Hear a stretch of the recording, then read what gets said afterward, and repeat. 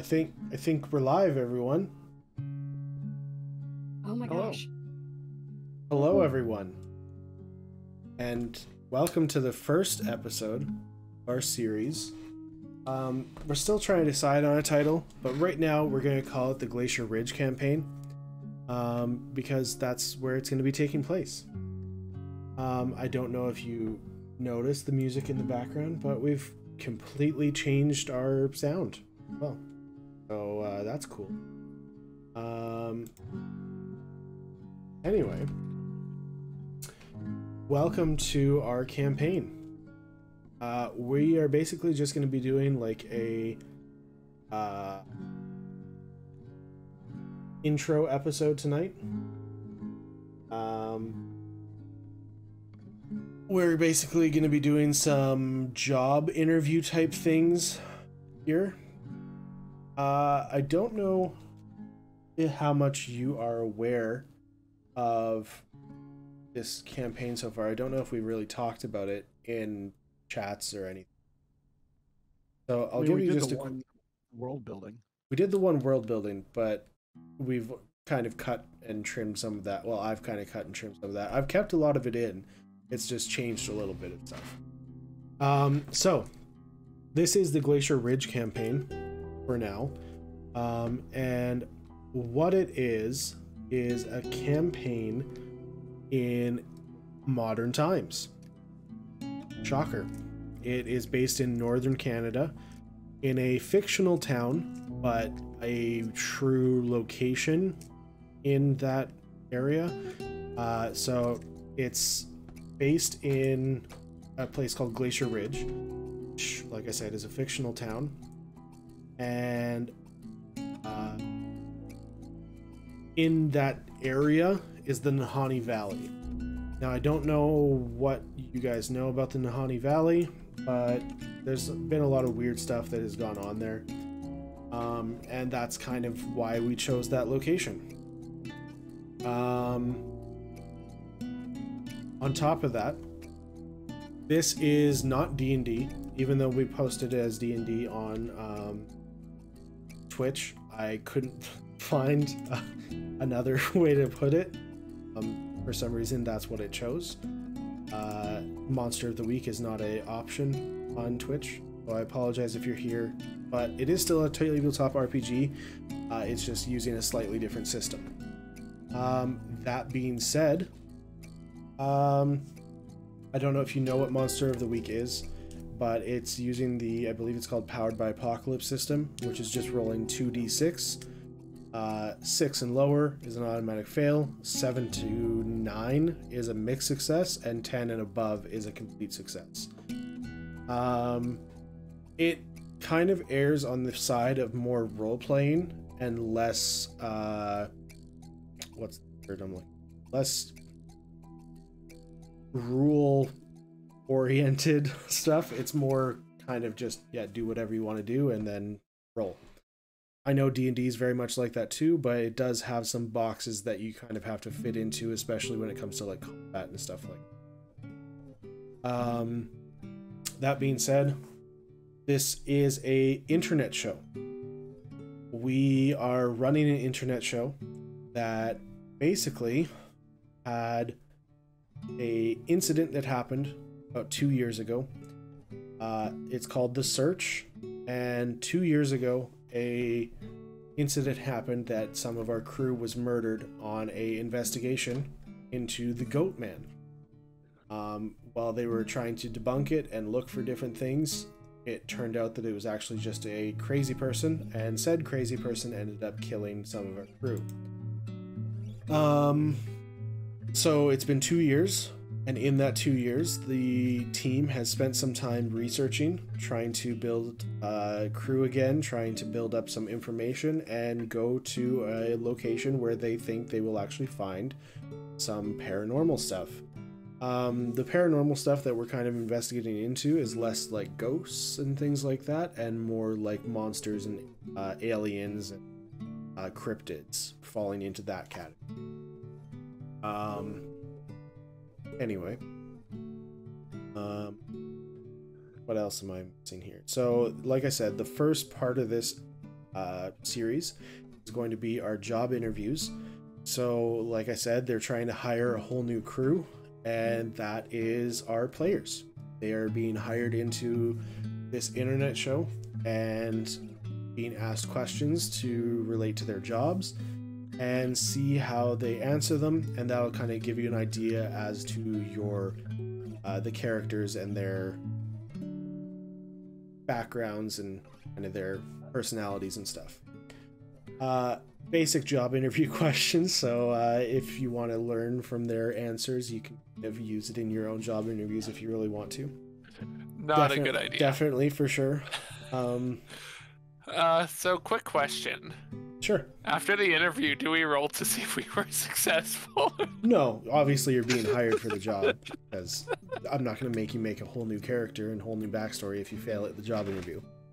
But, so... Oh, I'm gonna bomb this interview on purpose. Perfect. Okay, so... There was no other applicants.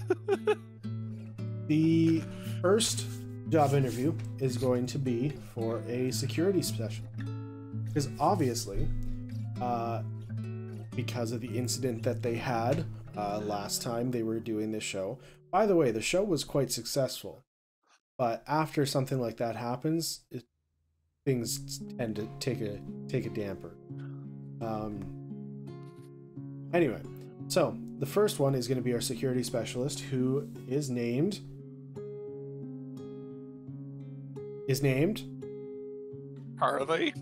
Charlie Andrews. There you go.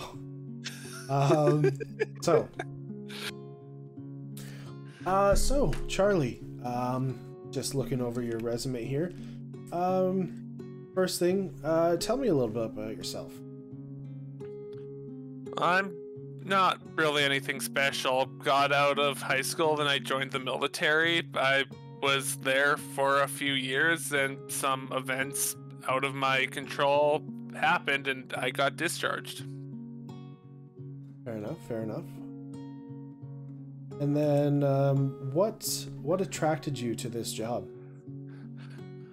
Well, I haven't really been around Canada. I've been overseas with the military, but in Canada I've always been stuck in the city. This position gives me a chance to able to see more of the country. Oh, don't worry, you'll see a lot of the country. We spend a lot of time traveling. Our first job, of course, is going to be going up to the Northwest Territories. So you're going to see a lot of beautiful areas, and we're definitely going to need somebody who can like fight off some wildlife. So good thing we're looking here. What is your greatest strength, would you say?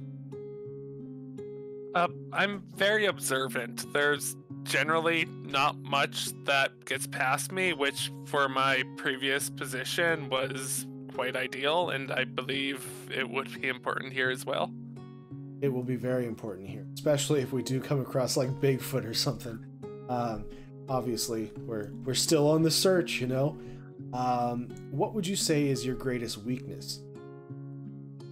I struggle with speaking in front of larger groups of people, but I tend to avoid it as much as possible, trying to keep to a few people at a time. I've been working on this. I recently enrolled in a online course for public speaking, which is helping grow my confidence and give me the ability to speak in front of larger groups. Very good. So that being said, how would some of your previous colleagues describe you then? I believe they would say that I'm dedicated to what I do, and I'm a very hard worker. I get what needs to be done.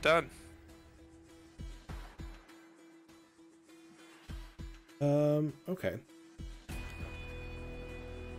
And then, so that's kind of just most of our general questions. Just need to ask you a few questions specifically related to the job. Of course, we want to make sure that you're able to accomplish this job with no problems. So, what strategies would you implement to ensure the safety of the team during field investigations, considering the past incident with the Goatman search? Primarily, it would consist of very thorough risk assessment to make sure we have a good idea of what we're getting ourselves into.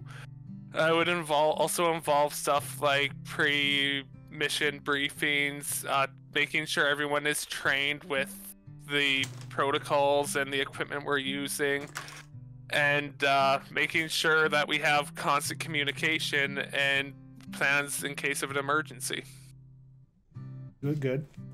That's all good stuff for sure. How do you handle unexpected security threats? What measures would you put into place to mitigate risk during our expeditions? Because expeditions create an environment that is very dynamic and unpredictable, things need to be handled a bit differently. I personally would do it through risk management, contingency planning, making sure there's always the very good communication protocols, using any technology and equipment we have to the utmost of their capabilities, and as well as being in contact with local authorities in case we need any assistance from them. Okay, thank you. Have you dealt with any similar high-risk scenarios in your previous roles? And if so, how did you manage them? In my previous roles, particularly during the military, there were various high-risk scenarios that demanded strategic and disciplined approaches to ensure the safety and security of all the personnel and assets. Notable instance is the team I was in got cornered. I was able to get everyone into a safe area and reach out to the base where they sent out reinforcements and got us out of there. All right. Yeah, especially when you're in like military scenarios. I kind of figured you'd have an answer to that, but I'm sure. How do you conduct a thorough risk assessment before an expedition? You mentioned that you were going to use risk assessment as a key component.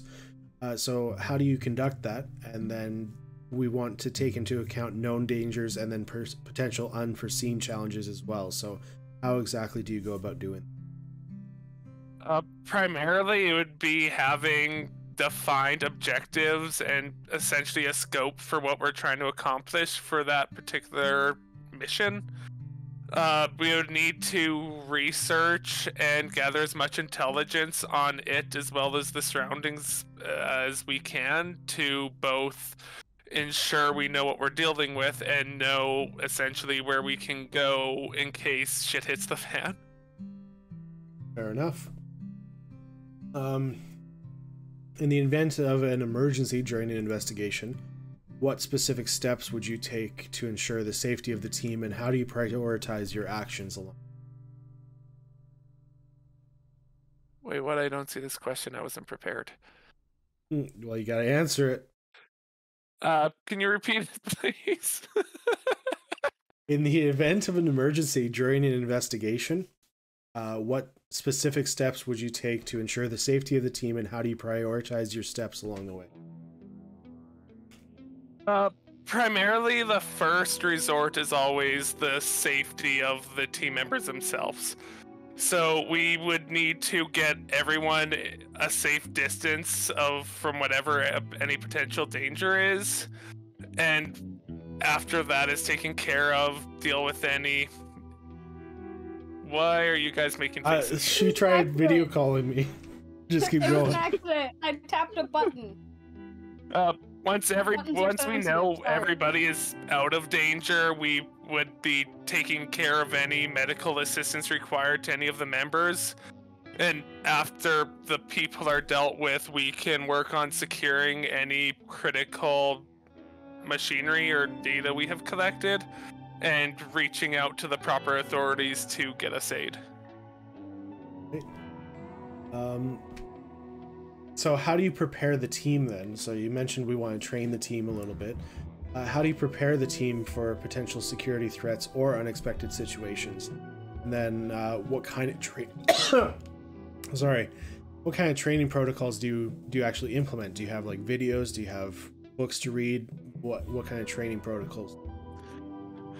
The training is essentially just to make sure everybody is aware of the potential risks out in the field. It's also making sure that everyone is capable of using any of the communication technology we are using at any given time, and basic first aid training and security awareness training as well. Generally, the context of the training, it differs from piece to piece. It can involve bringing someone in to help guarantee we're doing it correctly, or it can be as simple as reading instruction manuals on the devices. Fair enough. So what kind of communication systems and protocols do you use? What would you establish to maintain contact and coordination with the team? We're going to be going into a lot of remote or isolated areas, especially our first mission here heading up to the Northwest Territories. We might be in areas that don't have cell phone service or might not have internet access in some areas. So what protocols and what systems would you put in place there? The primary systems of communication would include satellite communication devices and two-way radios for direct communication between the team and to emergency services.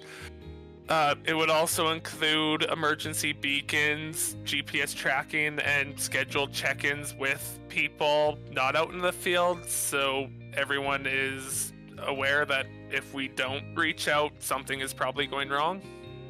So, just a quick question here. When you say emergency beacons, are we talking like flares, or do you have some other source of beacon technology? Flares are good in a lot of situations, but they can also start fires in a forest. They're not ideal. That is the main part I was asking about, because in the areas we're going into, they have fire seasons, and we got to be very careful that we don't burn down an entire national park, you know?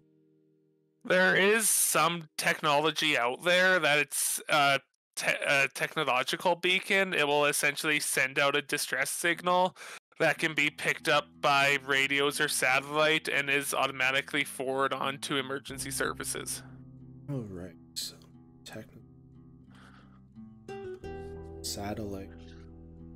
Got it. How do you strike a balance between providing security measures and allowing the team the freedom that they need for their work? Can you provide an example as well that this came in some of your previous roles? A team such as this, providing the freedom would be essentially not forcing them to stay in a confined area, but you also can't let them just completely venture out of sight. You need to be able to keep an eye on them, and above this, there needs to be constant communication between everyone in case someone does slip away or something happens further away that can't be seen, so everyone is immediately aware. So an example from the past, in the military, things are generally more confined. I wasn't really ever a part on anything where people needed more freedom. Fair enough. Are you thinking more like long-range walkie-talkies, or do you have something else in mind? Long-range radios would be the best for communication out in the north. As there's no cellular or internet to go off of, everyone also should have satellite communication, so essentially satellite phones, in case the radios do fail.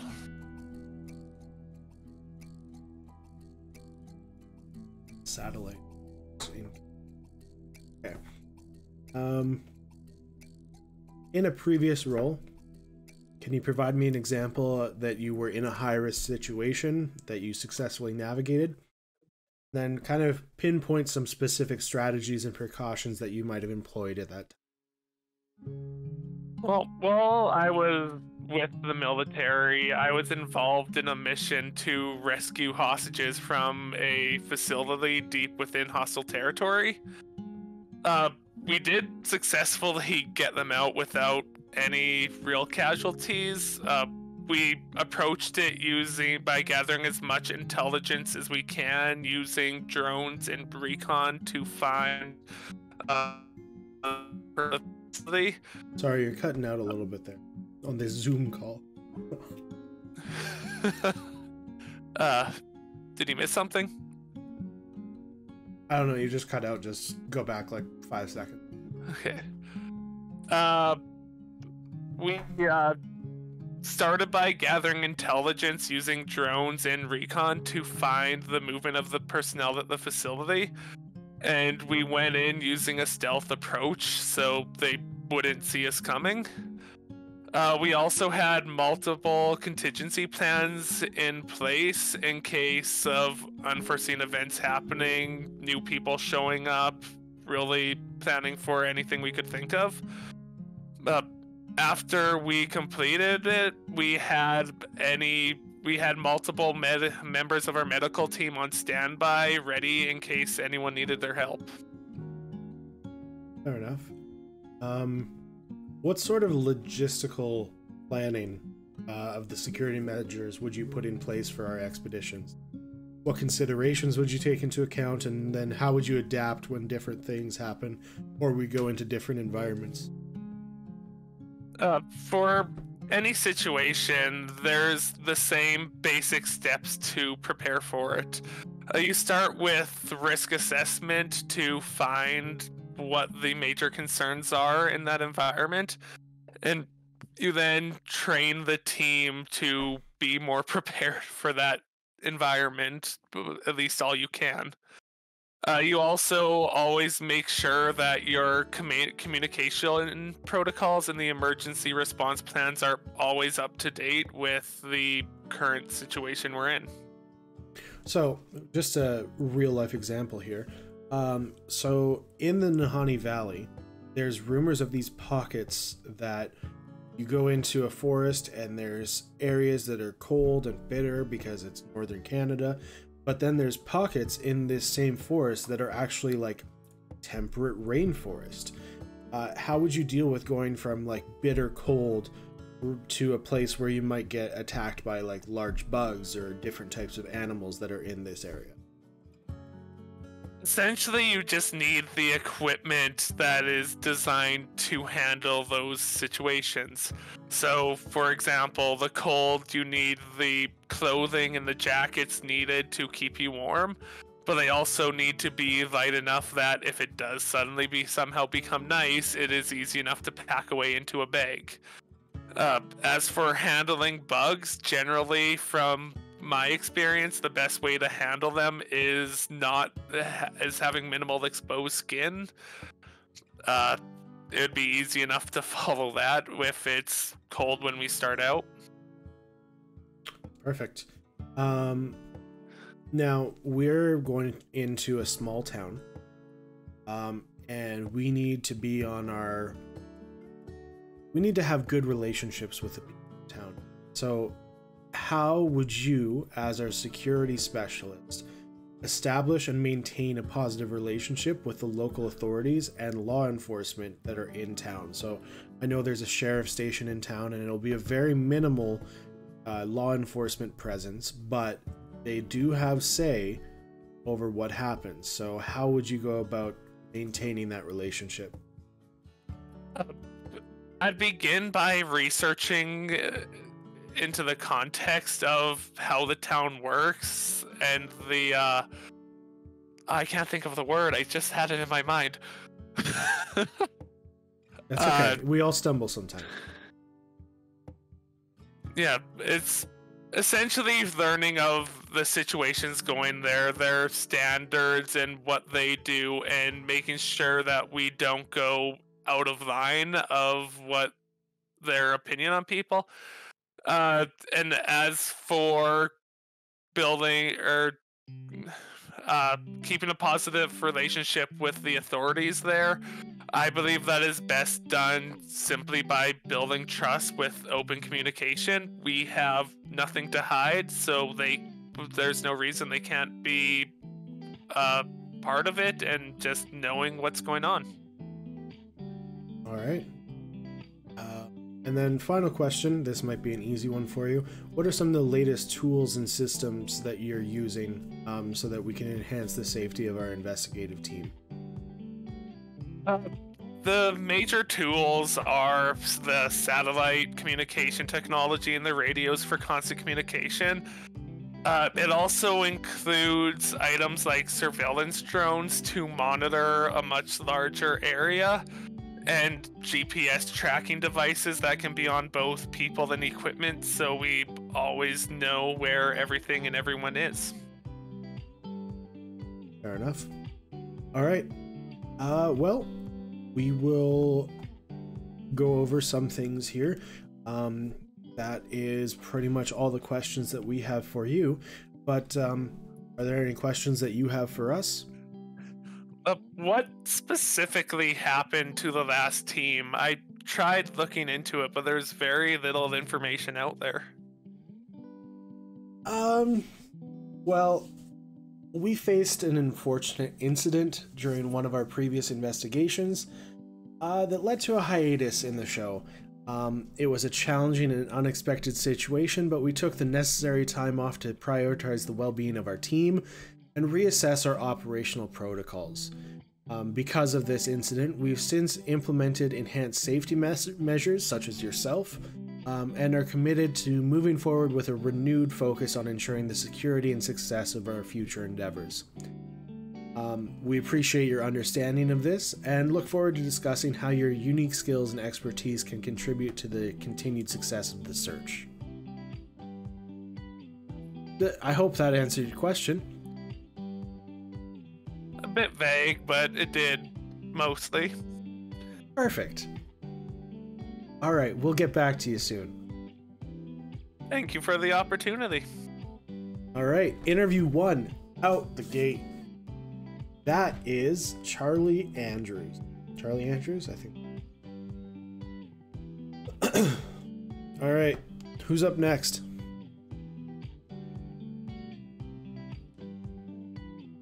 I guess we'll go with Wyatt because he's getting a shorter interview.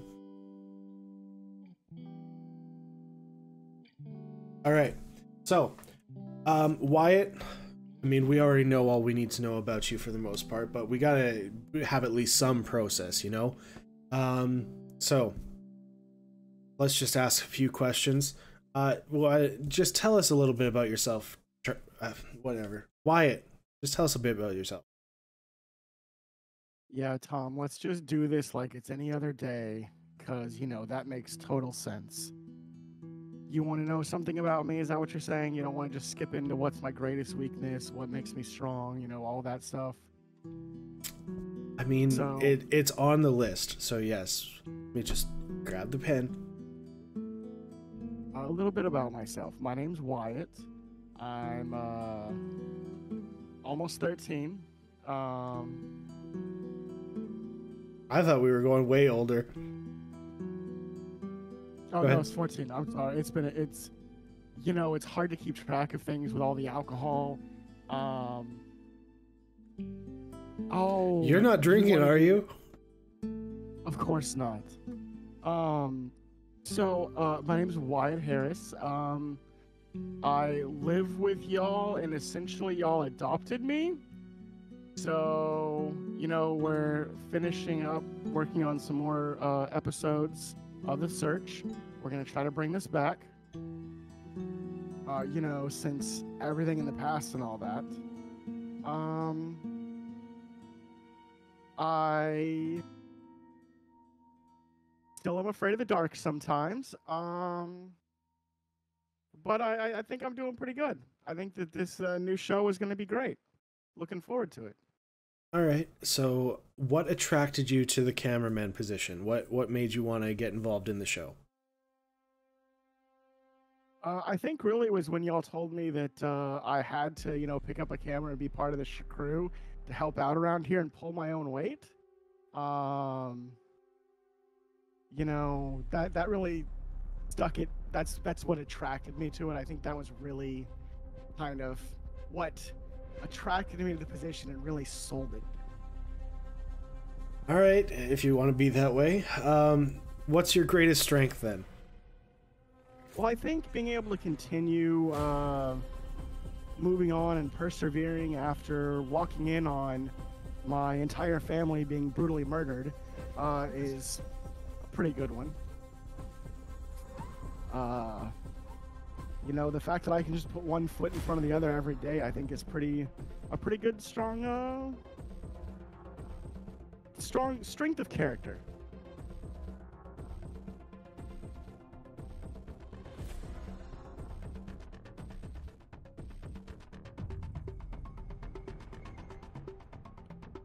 Sexy.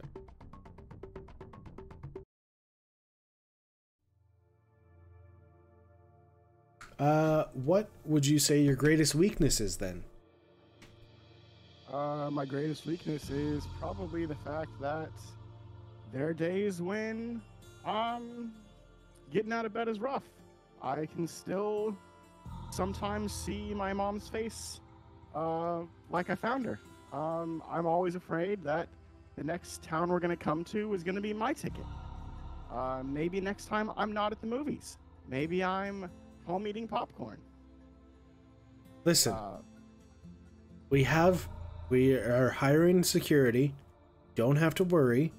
Everything's going to be just fine. They're going to have guns on them, and that same thing isn't going to happen again. We'll see. Hopefully not. It won't. Calm down. Anyway.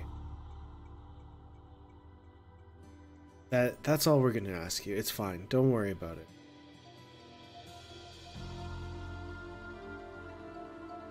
All right.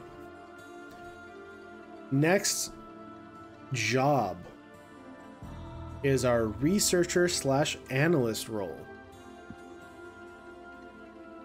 And this job belongs to Frankie Whitlock. Yeah, Whitlock. Frankie Whitlock. All right. Well, it's nice to meet you. My name's Tom. We're just going to ask you some general questions first, just to kind of get a feel for you as a person. So the first one, of course, tell us something about yourself.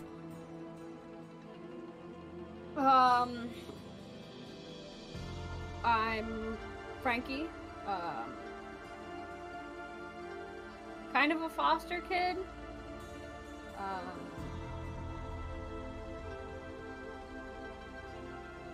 I like books. I like knowing stuff. I like digging into information. Well, hey, that's good for the role, of course. So, what is that kind of what attracted you to this job then, or what did attract you to the job? I mean, yeah, I'd say so.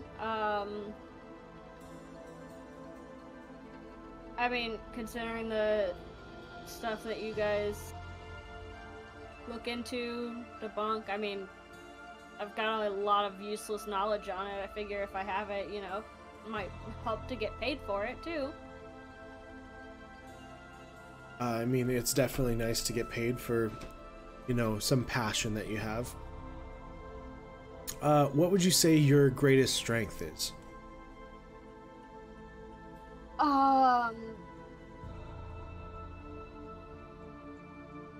Or the fact that I keep digging even when I hit a dead end. Fair enough. What would you say your greatest weakness is? Not knowing when to quit. I mean, isn't that kind of the first one too? It's a strength, it's a weakness, you know, it depends on who you talk to. I'm always gonna keep digging, but even if I know there's, you know, I hit a dead end, you know, it's cold, trail's done, I'm gonna still keep trying to dig, and I figure if it's not me setting my own deadlines, maybe I won't dig as hard. Or as long, I guess is the word. Alright. And then how would your previous colleagues describe you?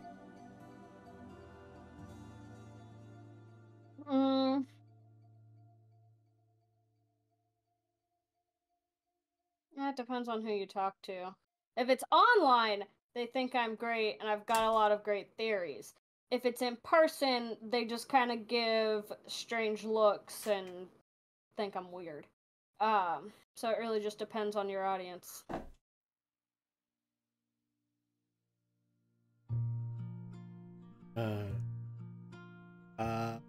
All right. So that's it for our general questions, but we're going to start diving into a little bit more job-related questions. Cool. So describe your approach to gathering and analyzing information about cryptids and other related legends. How do you make sure that the information that you're finding is actually accurate? Well, usually when people are writing about cryptids, there's a lot of inconsistencies.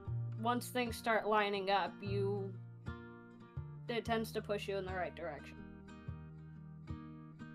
Granted, pretty much everything I found I've been able to prove is fake, a bunch of poppycock, whatever you want to call it. But consistencies are still there. It's just I usually find the person that's just trying to get on TV or, I don't know, pay attention to them.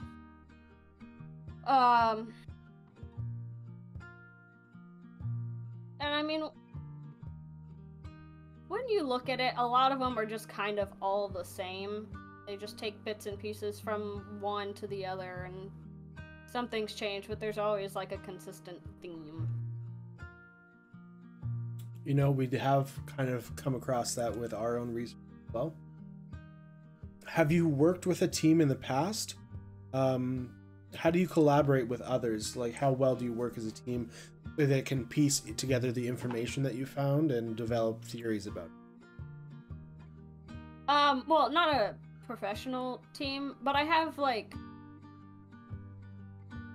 I've had a group in the past where we would dig into the same topic and share what we found, if they found something different, if we found the same thing, bounce theories off each other, stuff like that.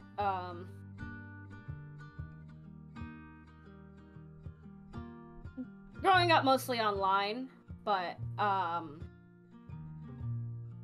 had to do it, you know, in college classes and stuff, because that kind of forced me to talk to people in person. But I mean, it's the same concept, just talking instead of typing. Okay.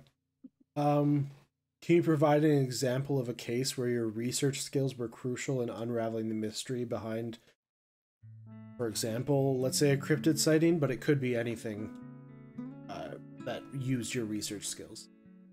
Well, I don't know if it helps. When I was in my third, maybe fourth foster home, I don't know. One of the ladies in the neighborhood swore up and down that there was a chupacabra coming out at night and it was trying to get her dog or whatever. It was just a big cat that had, like, mange or something. But oh man, I was so gullible. I stalked that thing for like a week. Awful. You stalked it for a whole week. Well, yeah, I couldn't catch it. Took a minute. Well, when you say you don't really know when to give up, I think we found the time.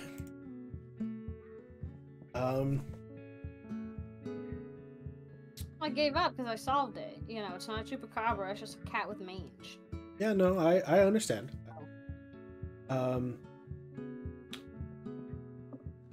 She never talked about it after that, so. So, cryptid legends often span across different cultures.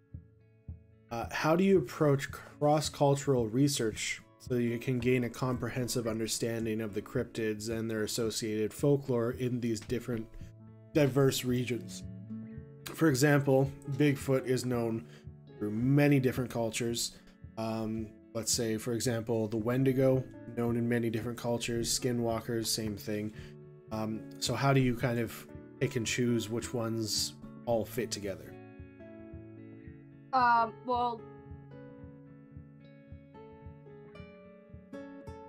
most cryptids have, like, it's not a category necessarily, but it's like, you know, you're not gonna put a werewolf and a vampire in the same group. Like, one's more of like a creature and one's something undead. Like, vampires and zombies, yeah, sure, put them in the same category. But, I mean, usually, like, if you're talking about, like, a Wendigo or a Skinwalker or something like that, you're gonna look at anything that could be related, you're gonna kind of find the similarities and see where they line up. That's the easiest way to... It's like the Kelpie and the Loch Ness Monster. Basically the same thing. Fair. So what methods do you specifically use to make sure that the accuracy and reliability of the data are verified, and that the information that you've gathered during the research is also accurate, especially dealing with the potentially elusive or mythical creatures?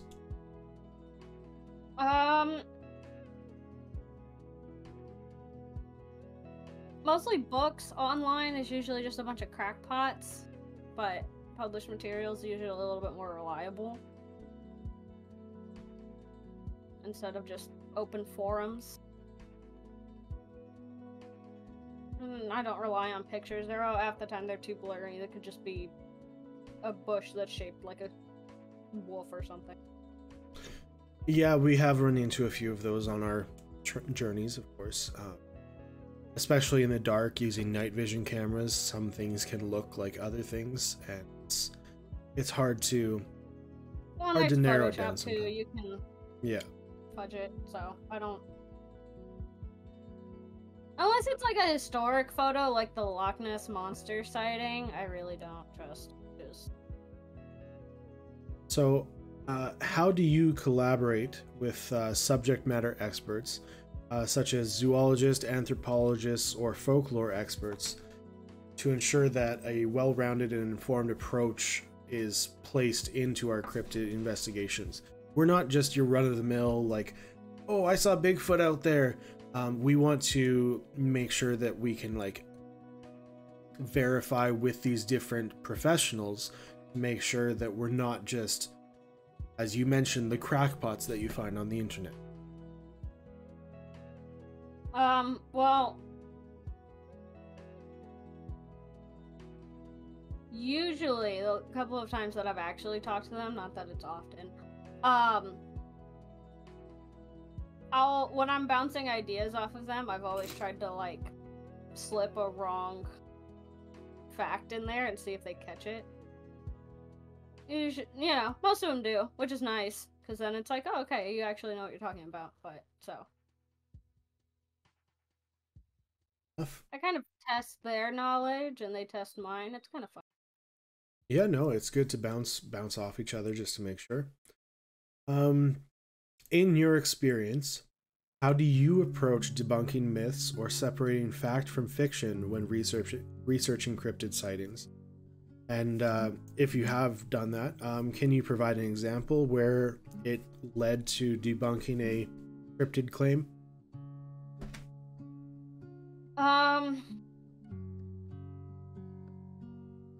I mean, most of the cryptid stuff I've debunked myself is just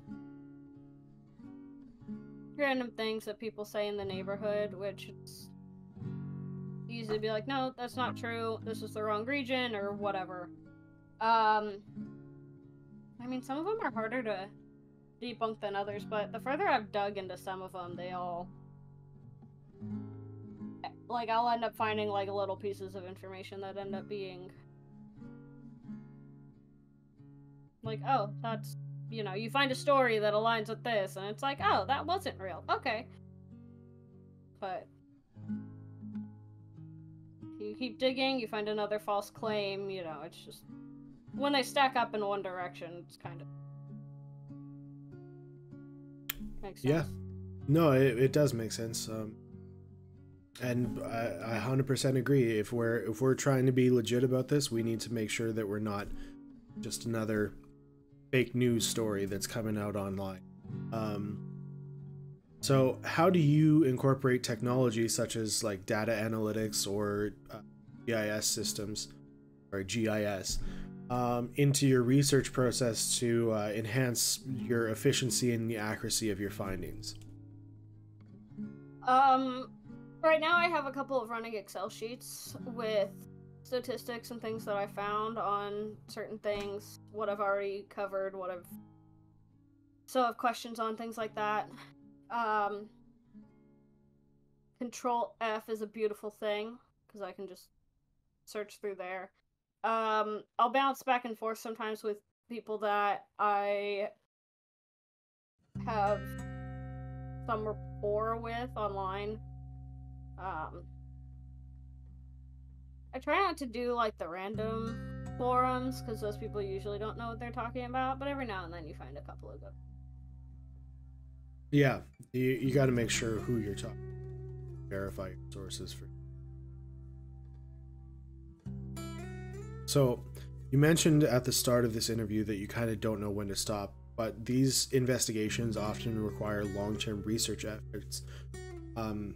How do you develop or implement your strategies to ensure that you maintain and ensure, jumbled two words together there, that you don't lose momentum or focus on that specific task? I don't really like things being unanswered. Just kind of being like, oh well, is not worked out. I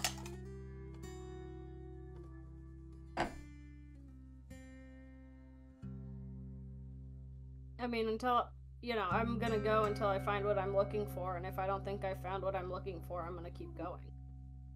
That's how it's always been. Yeah, I mean, that's fair. We don't like quitting either. That's why we're starting this back up again. How do you navigate public records and archives to gather information related to cryptid sightings? Can you share a situation where this might have been pivotal in understanding a cryptid legend?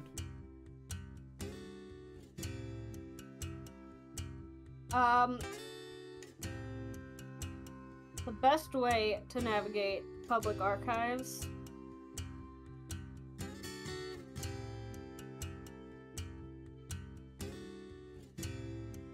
don't piss off the librarian. They know every corner of that place. You could list like a random news article from the New York Times in '57 and they could tell you where it's at. You piss off the librarian, you're not finding anything. True, they hold the keys to a lot of knowledge. Sure. It definitely makes navigating a lot easier instead of being pointed to a general jumble of information. So I do my best to not piss off everyone I come across, especially if I need something from them. So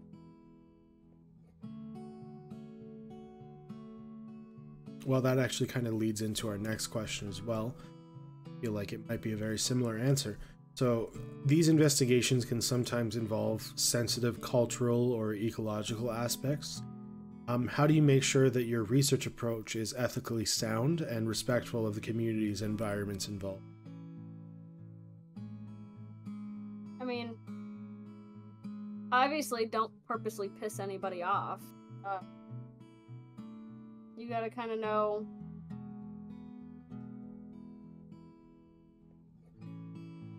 when to step back and not think that somebody else is delusional, and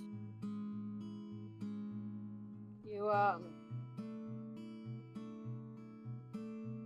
gotta take people as they are.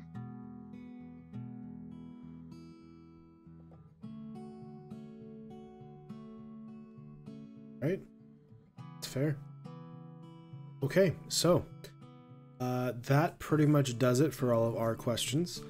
Of course, we have the final question here. Do you have any questions for us? Yeah, why'd the show stop in the first place? Well, we faced an unfortunate incident during one of our previous investigations that led to a hiatus in the show. Someone died. It was a challenging and unexpected situation, and we took the necessary time off to prioritize the well-being of our team and reassess our operational protocol. We've since implemented enhanced safety measures and are committed to moving forward with a renewed focus on ensuring the security and success of our future endeavors. We appreciate your understanding and look forward to discussing how your unique skills and expertise can contribute to the continued success of the search. Yeah, I figured somebody died.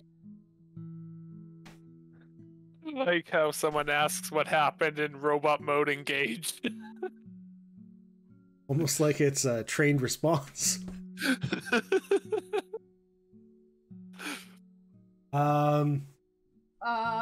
Any other questions at all?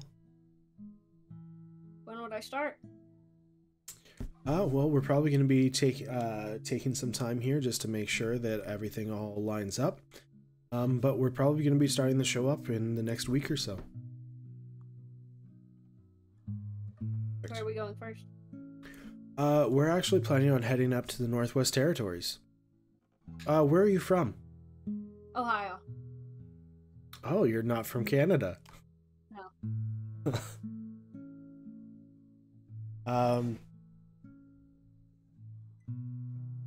So, do you have means of traveling to Canada then? Do you have your passport and everything? Yeah. Okay. Work visa. Canada needs them too. I believe we are recording again. All right. So, welcome to our humble little area here, Victor. Glad we were able to get you in here for an interview. Yeah, thanks for having me. Of course, not a problem. So, as I'm sure you're aware with many of these job interviews, we're just going to start with a few general questions just to kind of get an idea and a feel for you as a person and see how you would fit in with our crew. So your first one, of course, tell me a little bit about yourself. Well, I've been looking for stuff like this for, a long time. Got a bit of a history with these, I don't know, you guys call them cryptids. I call them evil, but, so, yeah, I got a bit of history with them, kind of know a bit about them. Been in the security business for a little while, so I got experience there too, but, whatever you need, I got whatever kind of experience you need for, looking after your crew. That's good to know. I'm glad to hear that. I guess I kind of might already know the answer to this next question, but what attracted you to this job? Well, actually, I did kind of pay attention to the show in the past, so I do know a little bit of what you guys look for, but yeah, I'm gonna say the attraction is actually, to see these creatures firsthand and do what needs to be done to deal with them. Of course, makes sense. What would you say your greatest strength is? My greatest strength? I would say I'm able to keep cool under pressure.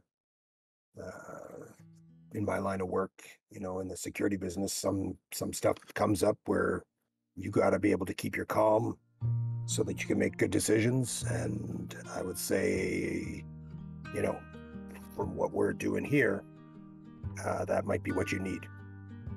That is definitely something that will come in handy, especially with our line of work. In line with that last question, of course, though, is what is your greatest weakness? Oh, my greatest weakness? I don't know. I would have to say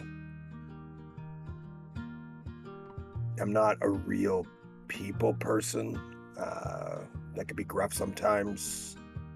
So a little abrupt maybe. So sometimes I can rub people the wrong way. But, you know, sometimes people see that as a strength too, because, you know, they know where they stand.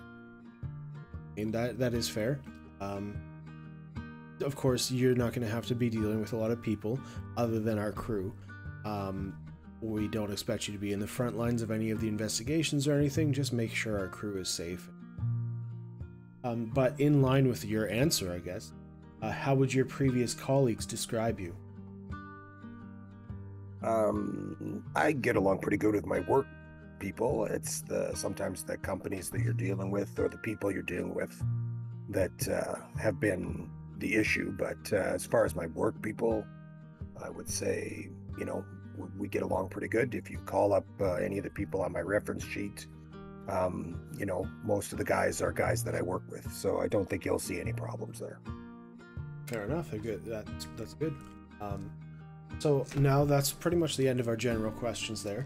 We're going to dive in a little bit deeper into more of the security questions, considering we are hiring you on to be a security specialist.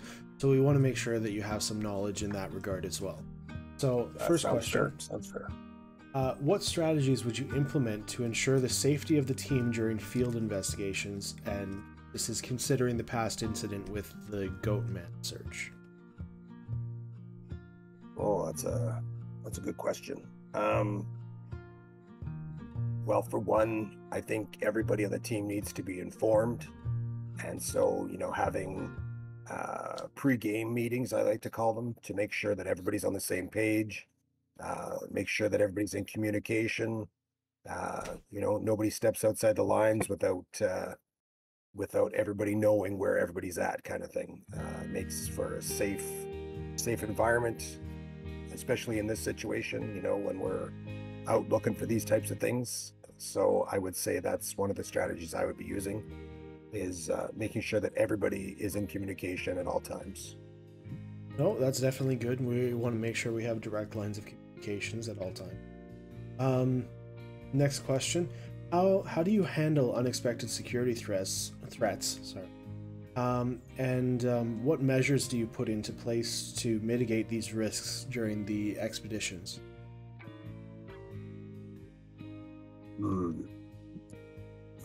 Without seeing the actual environment that we're working in, I would have to say, you know, I'm not positive about this, of course, but, you know, I like to use the analyze theory, where you know, analyze the situation, assess any threats, and then neutralize to the best of your ability. I mean, you can't make sure everything goes the way you want because of unexpected things, but if you're prepared in advance for any situations that could come up, then it helps to, you know, like as you use the word, mitigate any bad consequences that could happen. Minimizes them is a better word, actually. That is true. That's definitely true. Make sure you're very analytical and able to pinpoint these things that might happen. Have you dealt with any similar high-risk scenarios in your previous roles? And if so, how did you manage them? Yeah, you know, I've had quite a few actually in my years of work. Actually had to look after I guess it was a son of a what do you call him, a diplomat's son, and they were under threat. So it was a high risk. The son was you know, a target, and so we had to make sure that he was safe. And you know, young kids, they do what they want to do, so we had to make sure that we were, you know, on track, keep him in line at all times, so that you know, he wasn't a danger to himself by, you know, doing stupid things, but also at the same time keeping watch, making sure that you know, nothing happened to him when we were out and about. Well, I'm very happy to hear that you have previous experience dealing with stupid young kids, because that's going to definitely come in handy. Find out. Next question. How do you conduct a thorough risk assessment before an expedition? Taking into account both known dangers and then potential unforeseen. I like to, as I said before, I like to pre-game. So I usually go in to the area that we're going to be working in either a day before or depending an hour before, if I, depending on the circumstances, but it's always before to see, analyze, assess, make sure that I've got, the area figured out so that I can, neutralize anything that's a potential to the best I can, and then plan for anything that could possibly happen. The outside threats are kind of just, like I said, I'm able to keep my cool and keep my calm as these things happen, and I can usually make decent decisions as they happen. But, trying to prevent the things before they happen is all preparing. And so if you go in beforehand and look at the area, assess it, you can generally, minimize risks. All right, good. Let's say, just for example, there's an emergency situation during an investigation. What specific steps would you take to ensure the safety of the team? And then how do you prioritize those steps? Again, first off, communication is key. So communicating everybody to a safe zone, getting everybody there. If there's somebody that's injured, of course, getting our medical staff to deal with that so that we can move those people to the safe zone. And then from there, setting up a perimeter if we have to, depending on, what's happening, so that we can keep everybody safe during that time. Again, this depends on the emergency, so I'm kind of just, riffing here because I don't know what the emergency is. So No, it's just a hypothetical. yeah, exactly. And I'm just kind of going by what we're looking into, of course, 100%. I fully understand, and you don't have to worry about it. That was a great answer. Could you describe to me some of the communication systems and protocols you would establish? That way we can maintain contact and coordination with the team. And this is especially in remote or isolated areas. Considering our next mission is going to be in the Northwest Territories, we're going to be dealing with a lot of remote and isolated areas. Yeah, so to me, this is more of a tech question because I don't know what the budget is for this whole endeavor. The higher the budget, the better the communication can be, of course. So I'm going to assume that we're going to have some kind of satellite phones, or we're going to have some kind of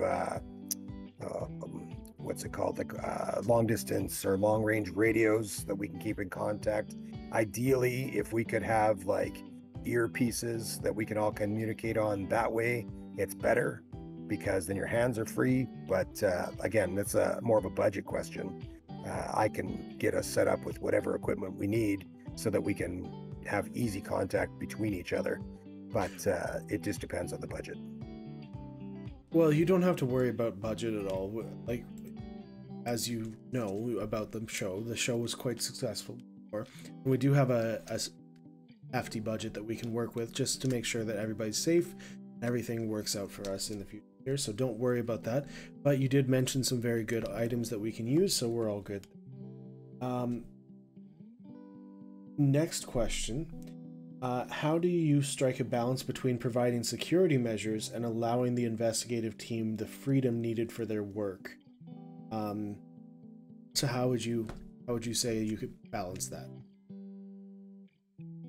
Yeah, we're more when I say hands off, I mean we keep ourselves at a distance. We're close enough to make sure that we can, get in there if we need to, but far enough away that we won't be in the picture, as it were, or in their way.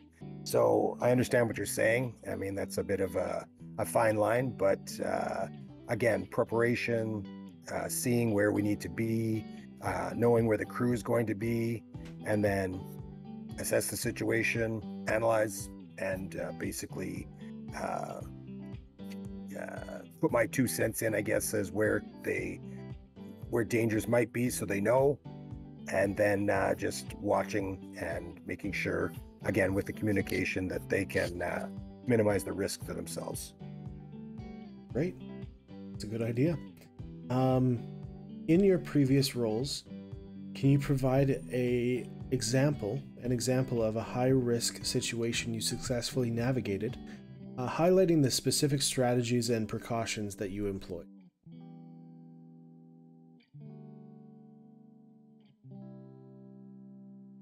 That's a good question. Sometimes in my line of work, you kind of throw all caution to the wind too, to make sure that you keep the person that you're I guess they call your detail person you're looking after safe. And so there was one time when one of the people we were looking after had a stalker, and so we had to watch closely, and that stalker got inside our perimeter. We knew who the stalker was, we knew where our perimeter was, and they breached that perimeter. And so not only do we have to take down that person, not kill them or anything, just take them down safely, but make sure that our person that we were looking after was rushed out of that area, so that they were didn't have to deal with that situation. And so, as I'm saying, not using any names because this person was a famous person, but just so you kind of are aware of some of the details. So yes, that one was successfully resolved. Nobody was hurt, and that person was grateful that the stalker was brought to, I guess you'd call it, justice. Excellent. I'd love to know more about it, but I assume confidentiality is everything. Yeah, unfortunately, that one was an NDA. So no problem. I understand. How do you approach the logistical planning of security measures for an expedition? What considerations do you take into account, and how do you adapt plans to different environments? Just for example, we're going to be going into the Northwest Territories, so use that as a premise. So I mean, the land up there is either heavily forested or super barren. So depending on which way or what we're near, it's going to need different things, of course. And so just as long as we know where we're going, you can kind of prepare based on the area that you're in. And so the logistics of it, again, all comes down to budget, which you've said there's no budget issue. So really we can have whatever we need to take care of that. And the other thing about that too is time of year. Northwest Territories can be fairly cold, depending on when this is taking place. I'm not sure. So we'll be we're planning on starting filming in about 2 weeks, 3 weeks. All right, so yeah, we should be fine. We know what we're getting into. Just preparing properly for the weather, and having all the tools at our disposal that we need to make sure everybody's safe. And again, a little bit of emergency supplies just in case anything goes south. Fair. Okay. And then how do you establish and maintain positive relationships with local authorities and law enforcement to ensure a cooperative and supportive environment for the team's investigations? Where we're going to be going, it's a small sheriff's department. Population of the town is only about 500, so it's going to be a very tight-knit community. How would you establish and maintain that relationship? Oh, again, if I'm hired, I like to go in, a little bit before the whole crew goes in, just to do exactly that. All those local authorities are very important to all of us for our safety and for the safety of the crew.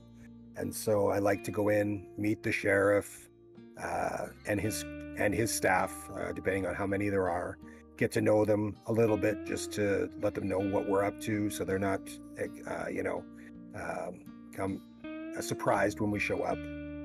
But also I like to check out the local hospitals or clinics, stuff like that, whatever they have, just to make sure that they're aware that, things could happen.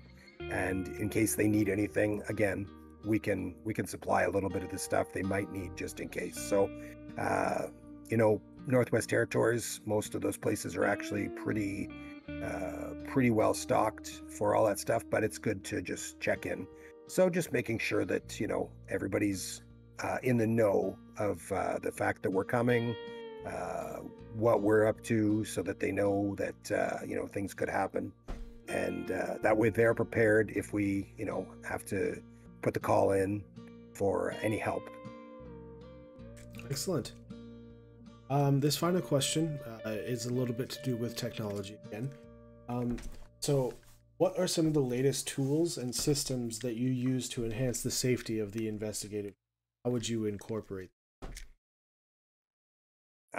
This, like you said, this all comes back to communication. The more people can be with each other, not physically, but in contact, it can solve a lot of problems, because if you can tell people that they're straying off the path, or if they're a little too far away for you to see, but they can still hear you, and what's going on, you can get to them quick enough. And that's really all it is about, is making sure that you're there in time to deal with stuff.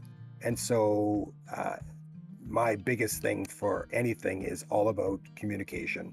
So having the best communication devices that we possibly can have, so that there's no downtime, no dead time. And in the Northwest Territories, that satellite equipment is the best. I'm assuming that if they've got a good budget, the camera equipment's going to be excellent.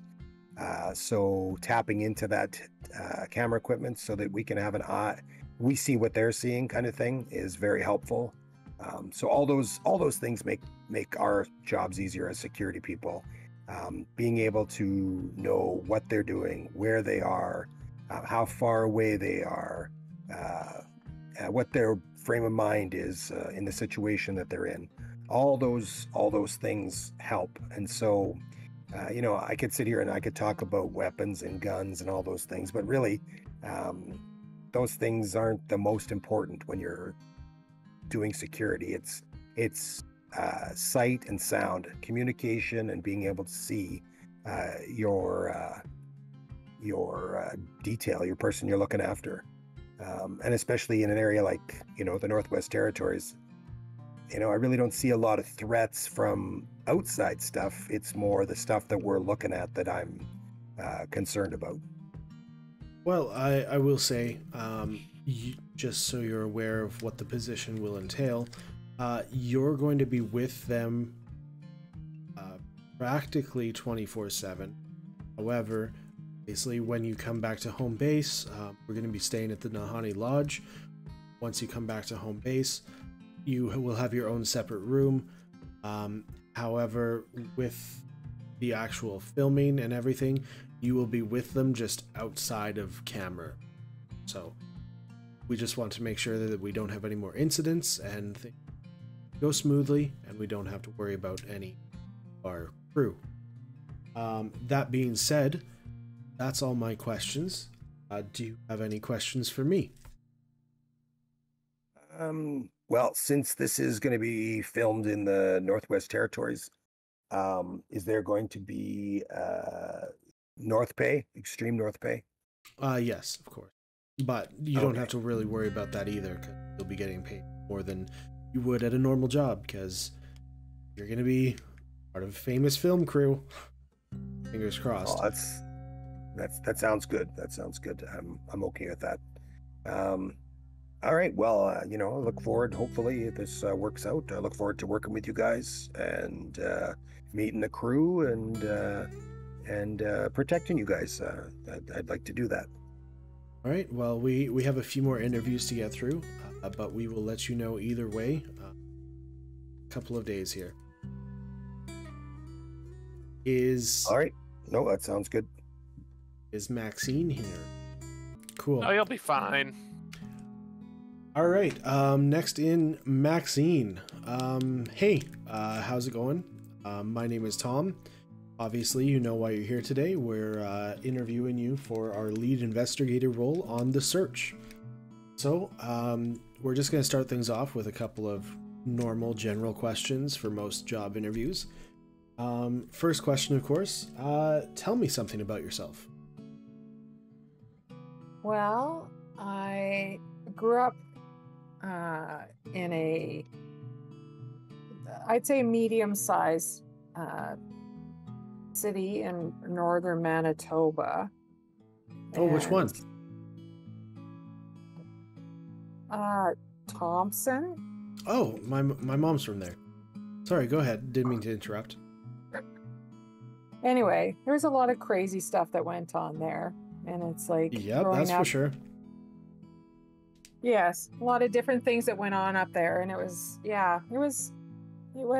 not always the best place to grow up, but you got to meet a lot of interesting characters, and yeah, I got to hear some different stories from people. You have a large surrounding of people that are I don't know, they think a little bit differently up there, I think, and I'm guessing that you know that already.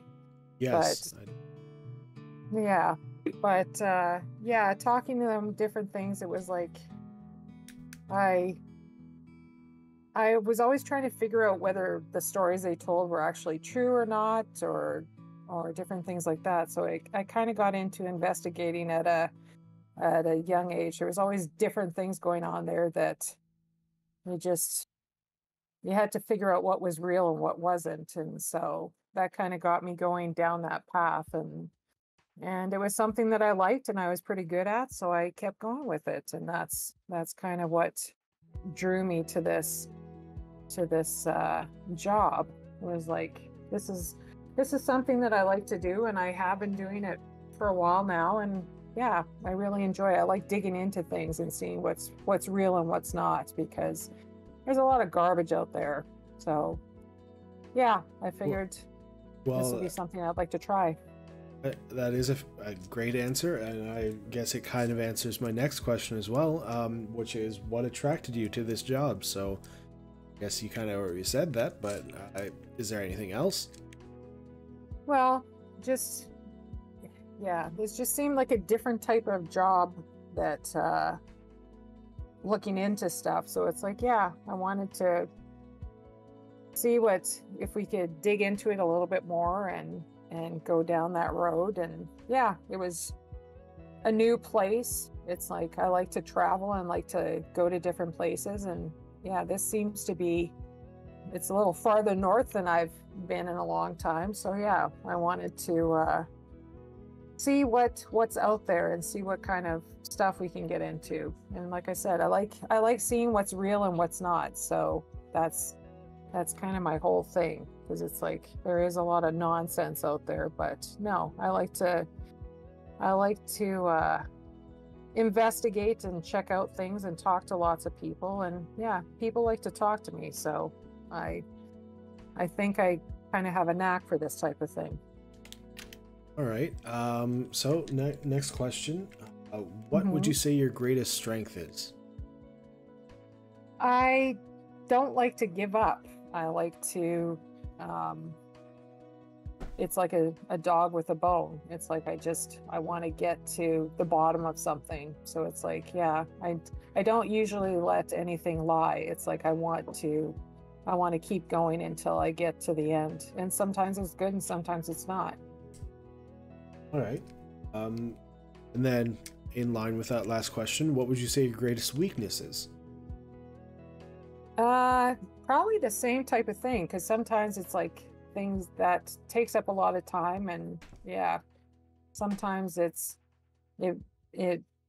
can almost overtake everything in my life, and that's kind of why I've just kept to myself type of thing, because it's like relationships, things like that. It's like I keep digging and digging, and it's like some people don't like that. So yeah, that's the hard part of this job. It's like you've got to get to the truth no matter what happens. So yeah, it's good and bad, I guess. So that's, I guess, would be a weakness and a strength. Yeah, I think that's it. All right. In previous jobs, how would your previous colleagues describe you? Driven, tenacious. Yeah, sometimes I just plow through things, and it's like, yeah, some people might think that that's a little hard to deal with, but I don't like to let anything just go to the side. I want to get to the bottom of things, and it's like it drives me crazy. It's something that I can't stop thinking about until I get to the bottom of something. So yeah, I think that's how they would describe me. It's like I'm not going to rest until I deal with whatever we're dealing with. So yeah, I'd say that. Okay. Perfect. So that's pretty much the end of our general questions. The next question for you is more in the sense of your job role. Can you share your experience with conducting investigations into cryptid sightings or mysterious phenomena? Yeah, dealing with different people, yeah, trying to figure out things. It's like most stuff anything that I've investigated so far, I haven't really found anything that's real. Generally it's some kind of hoax, or it's some kind of like people have misheard or misseen, or not misseen, that's not the right word, but it's like there's been some other reason for it. So it's like, yeah, but I'm willing to keep on looking. I'm willing to keep on searching, because yeah, so far there's been a legitimate answer to it. So it's like, I know that there'll be some strange things out there, but it's like, I don't like people that are faking things or trying to scam people or that type of thing. So it's like, yeah, I get to the bottom of stuff like that. And it's like, I'm not always popular in that degree, but it's like, that's how it goes. It's like, this is who I am. And it's like, I just want the truth. That's all I want. And it's like, I keep going until I find it. And it's like, one day I'm sure there might be something that I don't like, but that's the whole thing. That's figuring this stuff out. All right. Chasing the truth. How do you handle high pressure situations, especially when faced with potential dangers during fieldwork? Well, I'd like to say that I go at it with some caution, because it's like growing up in that area, like up in Thompson, it was like, yeah, there was some dangerous people around, and it's like you have to be careful, but at the same time it's like I watch myself, I watch my back, and it's like in people that I work with, it's like I look for people I can trust, and it's like I'm going to stick by them if they stick by me. And it's like, yeah, you look for people that are on the same side as you. It's like people that can back you, and it's like I'll back them as well. So it's like, yeah, being cautious, but at the same time it's like sticking to what you need to do, and going from there, that type of thing. Perfect. What skills or techniques do you believe are essential for separating legitimate claims from the hoax? Well, for me, it's a lot of research. It's like you don't just go by what people say, but it's like I use the internet for some stuff, and I know that anything can be on the internet, but it's like I like doing research in books and talking to people, and it's like trying to figure out what's real from unreal, like in talking to people. It's like more than one witness type of thing, because everybody sees things a little bit differently. So it's like trying to accumulate all the information that I can possibly go through, and just keep looking through it and see if there's any discrepancies or that type of thing. And I just keep at it until I can come to a conclusion that makes sense. So it's like I don't just take the first person's word of things, and I don't just take the first thing that I see on the internet. It's like, yeah, sometimes you have to look through files or newspapers or old school as opposed to the internet. But yeah, and talking to people too, because it's like people will reveal some things a little more the more you talk to them. So it's like just getting everybody's account of different things and putting it all together. That's how I generally deal with stuff. Perfect. Make sure that everything you come across is factual and right. And yeah, I like to back it up. Yeah. Describe to me a situation where you had to make a critical decision during an investigation. What factors did you consider, and what was the outcome? Oh, just a case off the top of my head. Different things, like for myself, I'm always skeptical about different things, like if I can't see it or feel it myself. So it's like when you're looking for a different, how did you word it again? A critical decision during an investigation, and what factors you considered and what was the outcome. Well, always trying to find out the truth. I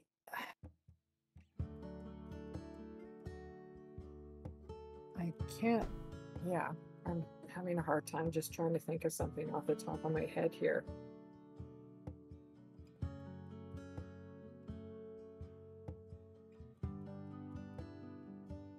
Okay, I didn't. Go ahead. It's okay. We can come back to that question later. Okay. Next question. In cases where your investigations cross paths with the local authorities, how do you ensure a cooperative and respectful relationship, especially in sensitive or remote locations?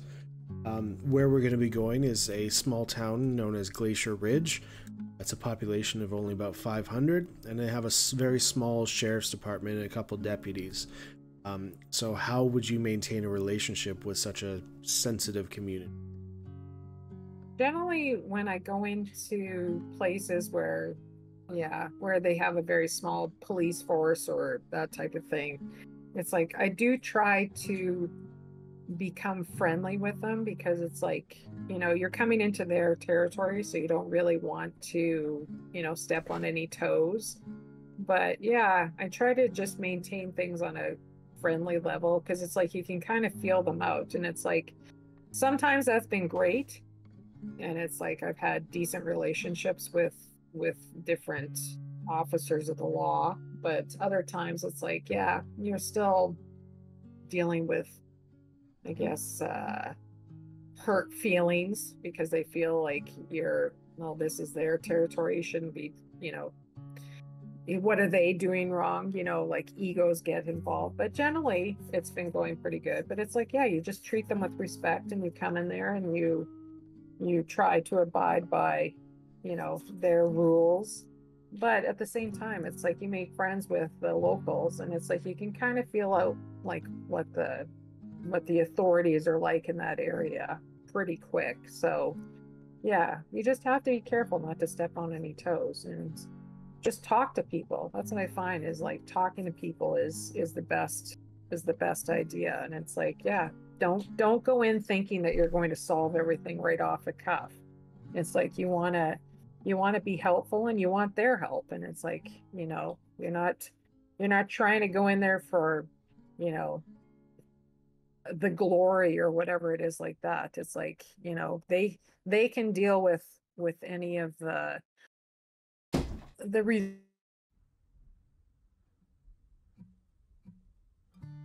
Sorry, you cut out there.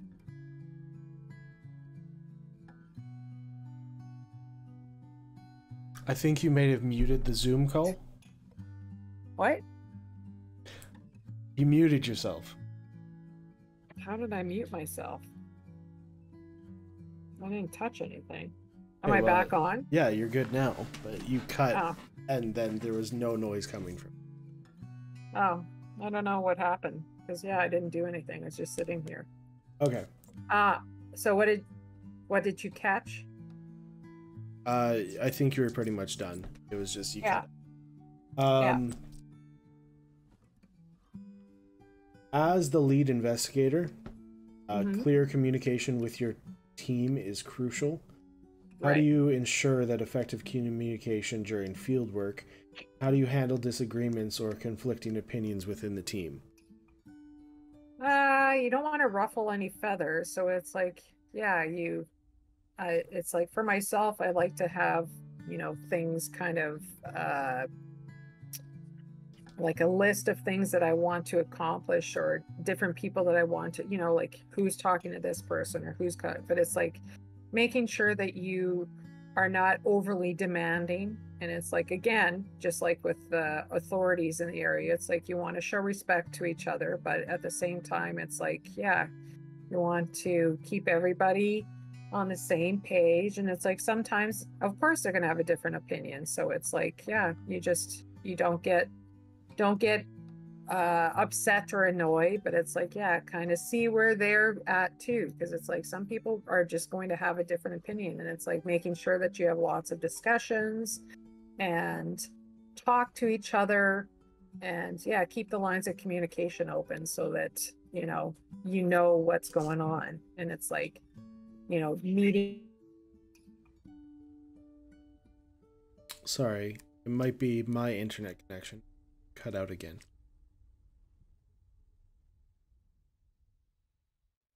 It's happening on my side too. So it's your internet that's cutting out a little bit. It cut out at needing. Me? Yes. I don't know why I was saying about needing to have like, daily updates type of thing to make sure that everybody's on, where did they get to, so that everybody knows what's going on. Because it's like, I don't want to hide anything from anybody type of thing. It's like making sure those lines of communication are open. And it's like, yeah, I haven't really had an issue with that, but it's like, maybe this team, we'll see. It's like, hopefully everybody can, stay on the same page. And because, yeah, our ultimate theme is to get to the bottom of whatever mystery there is. Exactly. So how would you say your experience as a private investigator has prepared you for leading investigations into cryptids and mysterious phenomena on the search? The fact, it's like I've been doing it for years. It's like, like I said, talking to people, getting in there, finding out what different opinions are, not necessarily opinions, but just see what different people have seen or how they feel about stuff, or it's like if they have any suspicions or that type of thing. And then just making sure that you put in the work. It's like, don't just take the first thing that comes along. It's like putting in the work, making sure, like I said earlier, that things are backed up by facts and by different things like that. And it's like, it's worked all this time, and it's like, yeah, you just keep digging, because eventually it comes out. It's like, it may take some time, but you just don't give up. It's like, if you give up, it's like you're never going to get the answers that you need. All right. And then as a private investigator, you have likely navigated legal boundaries. How are you going to ensure that the search investigation conducted within legal and ethical parameters, especially when dealing with potentially dangerous situations? Well, legal, it's like, I feel like our legalities across Canada are pretty much the same. I would have to check into that with authorities as to like what we're allowed, but it's like, yeah, it's like sometimes, yeah, you may skirt the line a little bit, but it's like, yeah, you don't want to push it too much, because yeah, again, with the authorities, it's like, you know, you have to be able to get things in a way that doesn't cause too many problems, because yeah, if you do something and it's not kosher, it's, what good is it to you if you can't show people like the right way? Just like with a legal thing, like a legal case, it's like you need to do things the right way, in a way that the authorities are all happy with it, because if they're going to prove something, then they need the right backing, like the right evidence, the right, yeah. And it's like, and if you do something illegally, then it's like you just screw the whole case basically, and that's no good to anybody. So Exactly. and ethically, it's like, yeah, that's a fine line for everybody too. So it's like just making sure that you're not doing anything that you don't agree with, that's not going to be good for people. So yeah. Yeah, and considering this is going to be our big comeback, we definitely don't want to be shutting the show down early by any means. Correct. So I just wanted to clarify. Because I'm guessing that you have lawyers that would have anything for us, you know, that they don't want us to do, or don't, you know, type of things that we don't want to get into, I would assume. I mean, yes and no. There are, like, we can go into whatever we want. It's an internet show. Right. But if we come across some things that might need to hold off on, then we talk to them and get some stuff set up. In what ways do you believe the skills you acquired as a private investigator directly contribute to your effectiveness as the lead investigator for a show focused on uncovering cryptid evidence? Well, I think the years that I've put in, because it's like I've been doing this for a long time. Like, I know I was a kid for some of it, but yeah, I've been doing it for quite some time, and I've built up some sources with, and it's like, maybe not in this area, but they can do research for me wherever they are. And it's like, yeah, I've got friends around that I can call on that can help in those areas. And yeah, and it's like I enjoy working with people, but it's like, especially if they have the same goal, because it's like, and that's, as part of this team, it's like I would hope that we all have the same goal.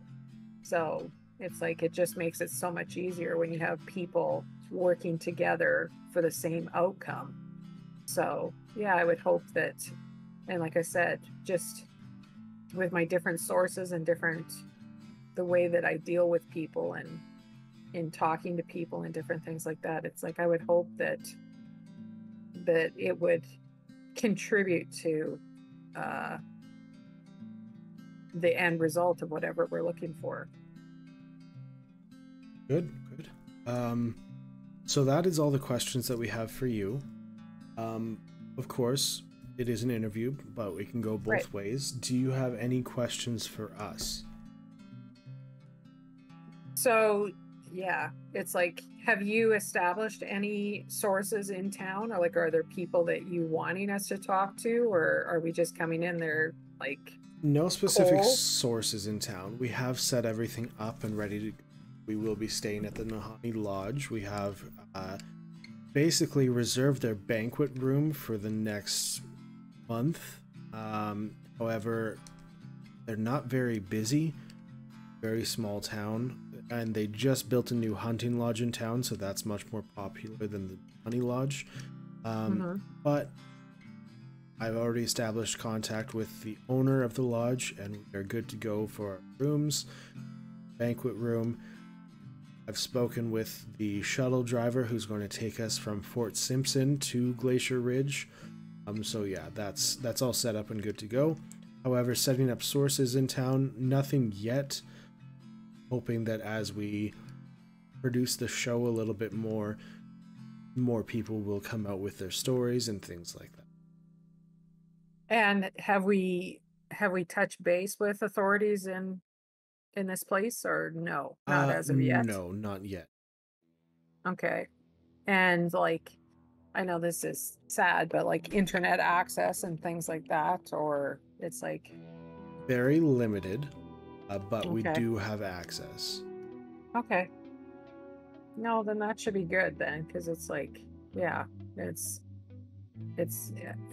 just getting feet on the ground and that type of thing, talking to people right off the kip then, and it's like getting established in the area and making our presence known type of thing, but not too much, because it's like, yeah, I find sometimes if we go in there, you know,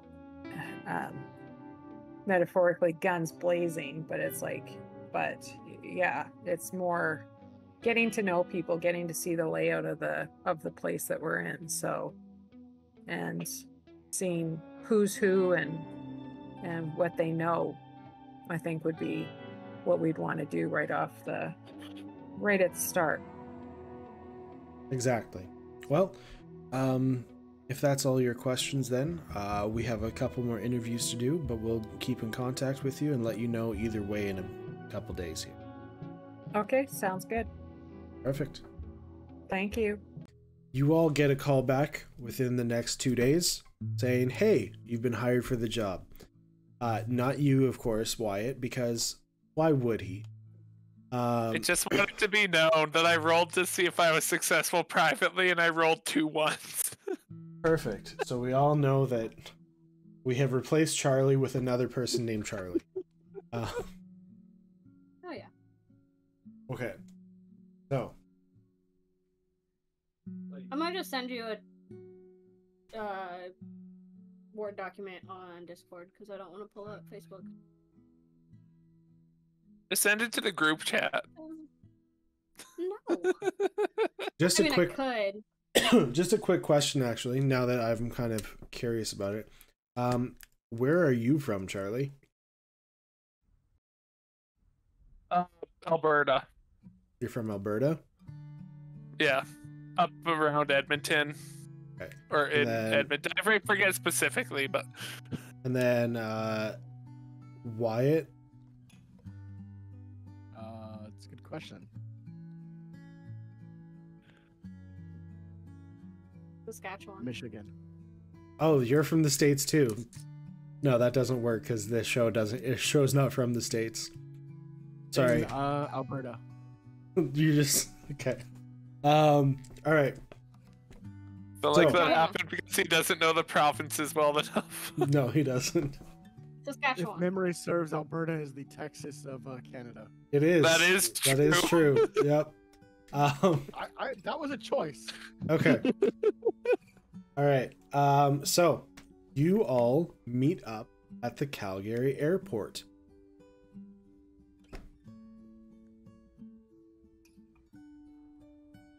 Big one in Alberta. Calgary is bigger than Edmonton, so Yeah. it makes sense. So you all go to the Calgary airport, and that is where you meet up with Frankie.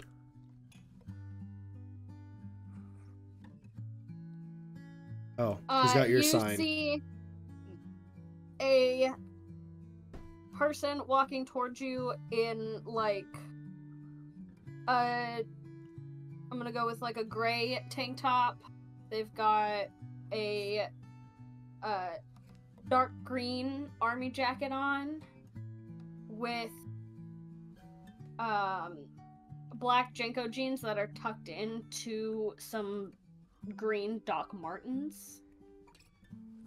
Their hair is kind of like a mullet style, but they've got like neon green like bangs and like it kind of goes underneath a little bit. Madison, share the character art while she's saying it. Okay. They've definitely made it a little more difficult. Like you aren't 100% sure. Is this a guy? Is this a girl? You're not really sure on first glance. And they just have like I think you can drag and drop. It might break things. And walking through the airport, they've just kind of got actually, I'm gonna use these. I'm gonna wear these. There we go. And they just have like one kind of, I don't don't know what you would call it. It's not like an army sack, but it's like not a backpack, Rucksack? not a duffel bag. Rucksack. That's the word I couldn't think of. They've just kind of got a rucksack that's you can kind of see some stuff is like poking out of it over one shoulder as they're walking toward you.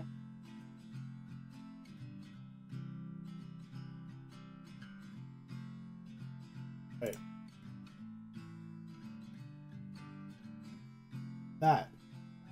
That's what Frank. Roughly. Something like that. It's what it gave us. All right. Oh, hey, Frankie.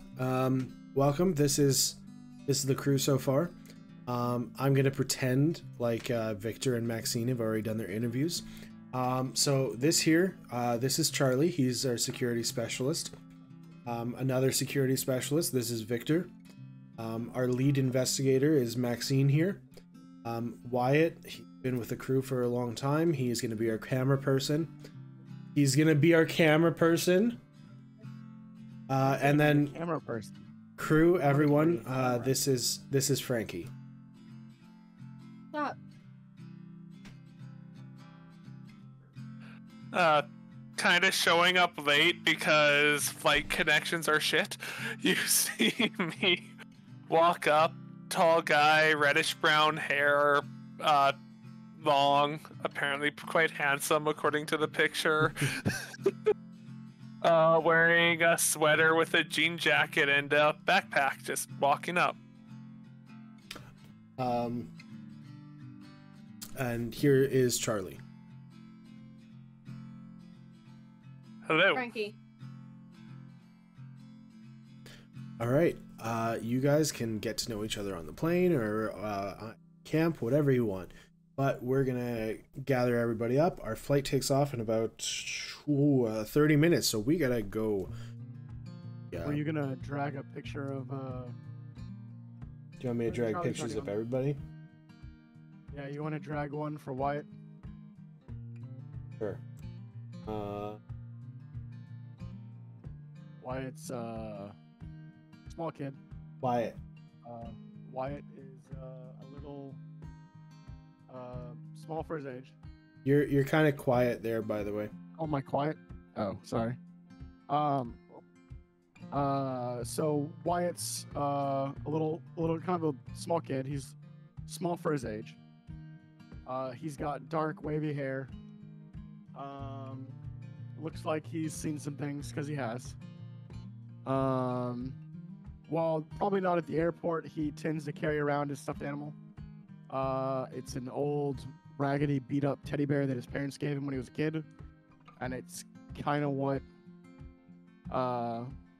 helps him stay sane. You make it sound like these guys are abusing you. They're really not. Oh no, I'm not saying that they are. It's a kid who's going through some stuff and has kind of a bad attitude sometimes.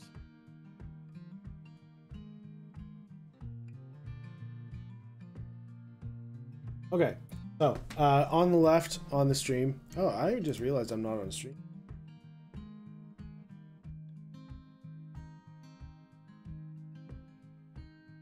Okay. So, on the stream right now, on the left, that is Charlie. On the right, that is Wyatt. That's it. Okay. So, you guys all gather up and you head towards your plane.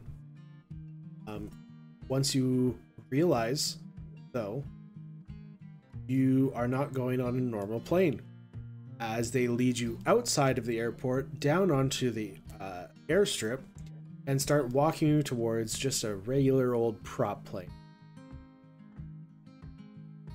Hell is this? Well, we're heading to a very small, maybe not even airport. We're heading to a airstrip with a building on it. So Fun. they don't take like passenger planes, they take these small passenger planes. As you walk up towards the plane, you realize there is about 8 seats on it, not including the captain's. Well, Fine. as long as it can stay in the air. So Here's hoping. there's the 5 of you. So there's Charlie, Frankie, Wyatt, Victor, Maxine on the plane, and then there's the 3 producers or the crew members who were remaining. Welcome to Air Canada's finest. Oh, Air Canada doesn't fly here. It's Flare. It's like Calm Air, Bearskin Air, something like that. No, it's being facetious. I know. But yeah, this is we'll go with Bearskin. Okay. So everybody, this is going to be a bit of a bumpy ride, but hey, we're not too far out. It's only going to be about 2 hours. Sound good? And today's in-flight movie is going to be Jaws, followed by the Gremlins version of Twilight Zone. I was hoping for snacks Sit on the plane. down and put in headphones just to tune out the annoying kid. There is no movies. So just try to sleep, relax, whatever you Anyway, so good luck. So the plane takes off and it's very bumpy. It's a very rocky ride. And as you're going along, you're looking down across Canada and seeing the lovely trees and rocks and water that we have in Canada. And as you're flying out this way, you're seeing less and less civilization and more nature. You just got a song stuck in my head. You're welcome. I knew I would. Okay. So, I keep on looking at my phone so that I can see if Victor and Maxine are going to show up, but I don't know if... Okay. So, as you guys are... Does anybody want to talk to each other or no? They just want to chill? I'm gonna lean over to the kid Okay. and just like not even like super like, hey, excuse me. I'm just gonna like tap his arm. How does a kid learn to use a TV camera? So they tell you they're not going to feed you unless you take a video for them anymore, and you learn real quick, otherwise you get real hungry. Huh. That was not one of the things that happened in my foster homes. No? No. Yeah, this is... I never was in a foster home, but I've lived with them for the last couple of years. Why? Oh, they didn't tell you? I mean, I have theories, but I got the TV answer. Oh. Wyatt, that's enough. We're gonna need to find was out eventually what really happened. There was an unfortunate accident that has been fixed, and they've hired security officers to ensure nothing like it ever occurs again. And it's amazing, and the show is the best security ever, and it's going to be wonderful. They're just gonna lean back, throw their sunglasses down, and go, I knew someone died. Take a nap. Okay. So- Of course not. Nobody died. It was a small inconvenience, minor setback, nothing of any consequence. Everything's fine now. What is the monster of a week equivalent of? Whatever you Oh, say, what is kid. it? We're talking about an insight check? Yes, that's the word. So I feel like with that execution, it's not needed. No, everybody knows what actually happened. It's just the official answer is this.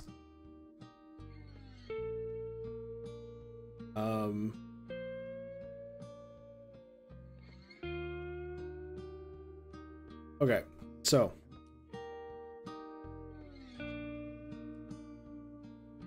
I mean, if you were actually wanting to figure it out, it would kind of be either investigate a mystery or read a bad situation. But again, doesn't matter because everybody knows what actually happened. I just keep trying to get someone to admit it. Okay, so after about 2 hours of flying, the plane starts going down. Not aggressively, but landing. And then you guys land. And as you're looking out the window, as you're coming down, all you see is like a small building, a field, and a tiny little strip of like asphalt. Or tarmac, I guess. Alright, well, everyone, welcome to Fort Simpson. This is where we're going to be meeting our shuttle driver, who's going to drive us to Glacier Ridge. Middle of nowhere. Hey, I mean, Fort Simpson has a population. Homer?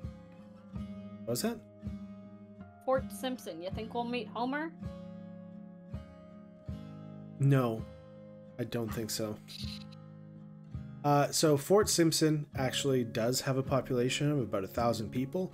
Where we're going has a population of about 500 or so. Oh, fun. So,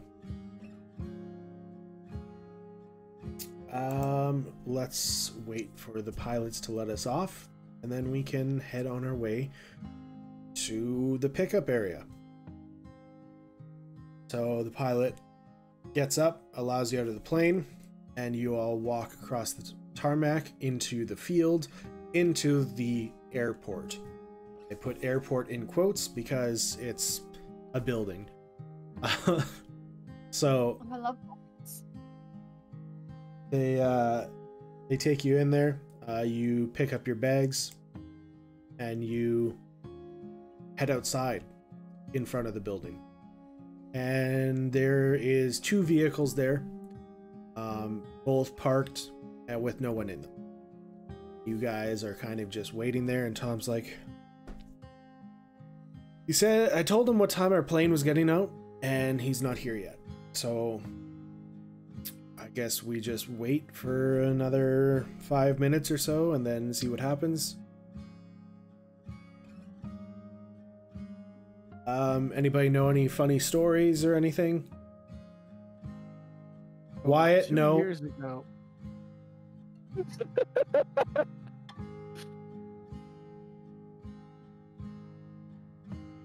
All right, perfect.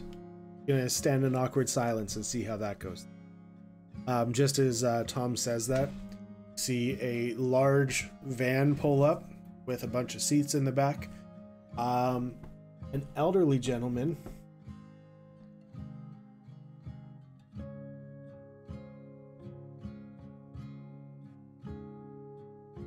Do you actually think I can drag and drop?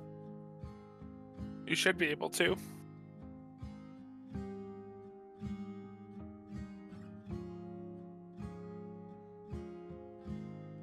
Sorry, everyone. I'm learning that I can actually do stuff here.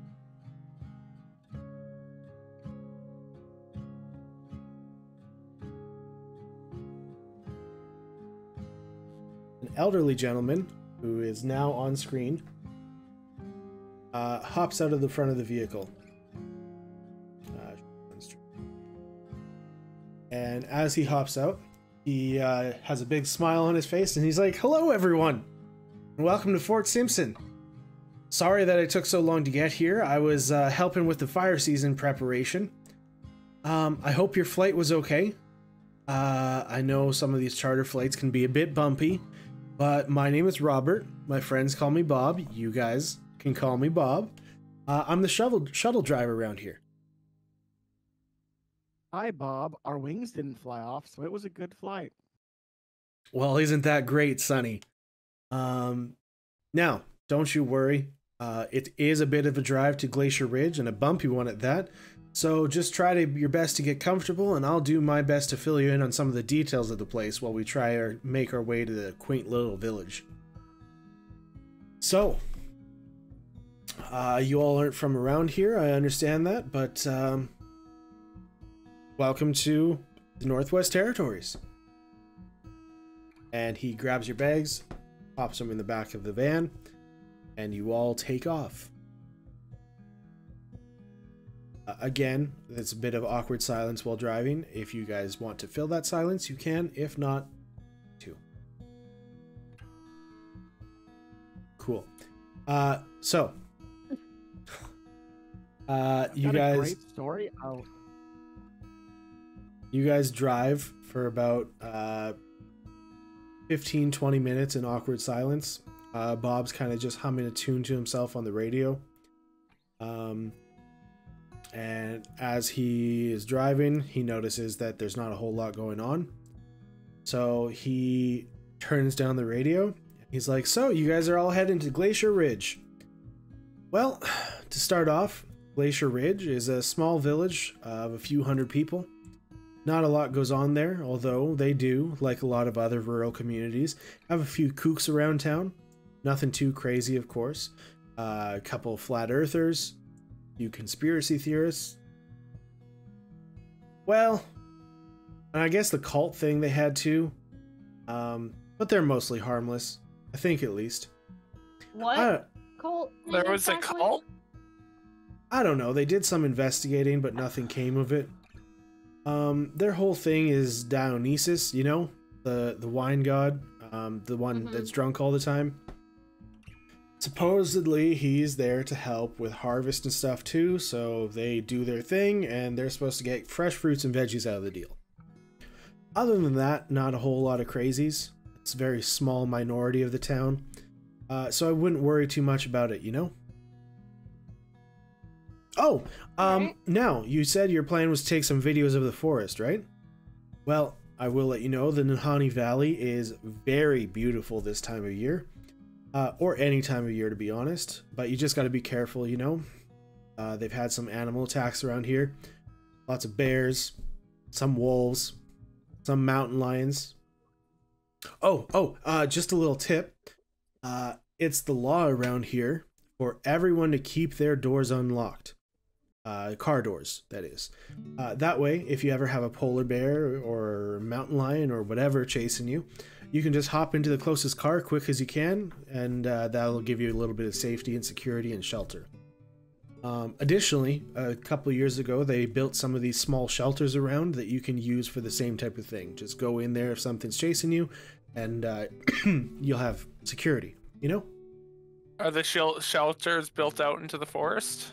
They're built in locations that they actually did some research on to find best areas to put them in. Make sure that it provided the most safety to everyone. So you'll see some random small buildings around. They'll have like little animal signs on the front of them. So those are the places you go into. Swing open the door, lock it from the inside, and then you're good to go. Good to know. I'm sorry, did you say there's polar bears in Canada?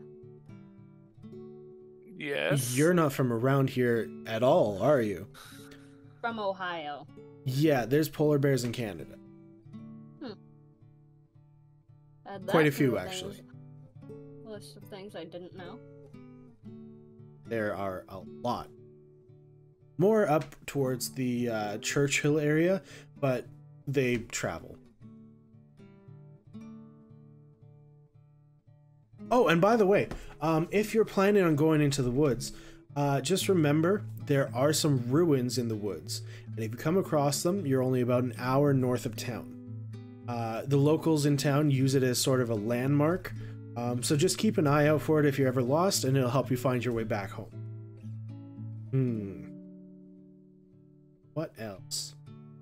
What else? Oh, and I didn't really want to bring this up, but I feel like maybe I should warn you. They have their guy, so don't worry about it. He's locked up in the Fort Simpson police station, actually. But there may still be some cleanup going out in the woods, where they found a bit of a body dump. Not a big deal. The guy's been arrested, so everything is fine. Now, not to be presumptuous or anything, but you all don't really look like the pilgrimage type. But the monastery is still a very nice place to visit. They don't let you in or anything, but it's still very pretty. Surrounding area, the building's very nice looking. They keep the area well maintained. So if you're here to shoot video of the forest and how nice it is, I definitely recommend this spot. It's a little bit off the beaten path in the woods to the east. Quite big, so you shouldn't have a problem finding it.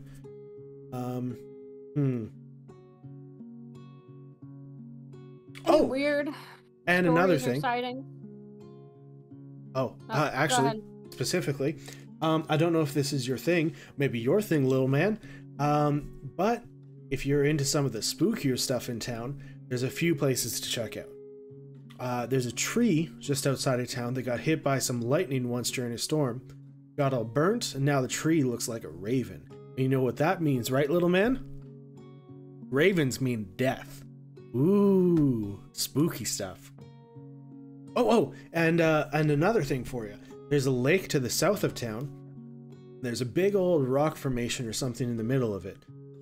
If you look at it just the right way, you can see it totally looks like a skull. That spooky enough for you, little man? The most spooky. Perfect. Oh, look, there now. If you look out the left there, you can see the Albatross Industries lumber mill.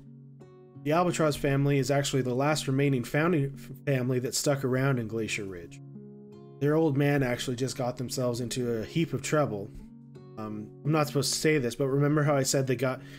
Nope, Bob, you're gonna get yourself in trouble again. Let's just say that Vincenzo Albatross is going to be living the rest of his days in a cell. Bob, tell us the story. No. I'll get myself in trouble. It's fine. You won't let anyone know you told us. I've got in trouble before, so we're not going to go with that. If you are at all interested in hunting, they do have a brand new hunting lodge that just got built. It's known as the Jebediah Memorial Hunting Lodge. It's actually named after a boy who went missing about 2 years ago. Bears got him, or so the story goes. It's too bad. He was a nice kid, but that just goes to show you the woods are dangerous, little man. That's a good thing you all brought some muscle with you. He points at Charlie and Victor. You know, you're actually in luck that you're coming now. They actually just finished upgrading and working out all the kinks in their new hydro station. They got working power now that's more reliable, not going out like it used to. Used to be everyone had a generator that got used pretty much weekly due to the power outage. But luckily we got all the power poles up, no thanks to Mad Max and his crew, but those firebugs have been run out of town now. Anyway, looks like we're here. So I'm going to drop you all off at the Nahanni Lodge. That's where you're staying, right? Yeah. Yep. Perfect. Best place in town. Only place in town? Nope. There's the hunting Only lodge, the place in Jebediah town. Memorial Hunting Lodge. There's... you'll find out as you drive. Yeah, there's the Jebediah Memorial Hunting Lodge, which does have rooms to stay in. There's Turner's Pub that also has rooms to stay in. And then the Nahanni Lodge is where you guys are staying.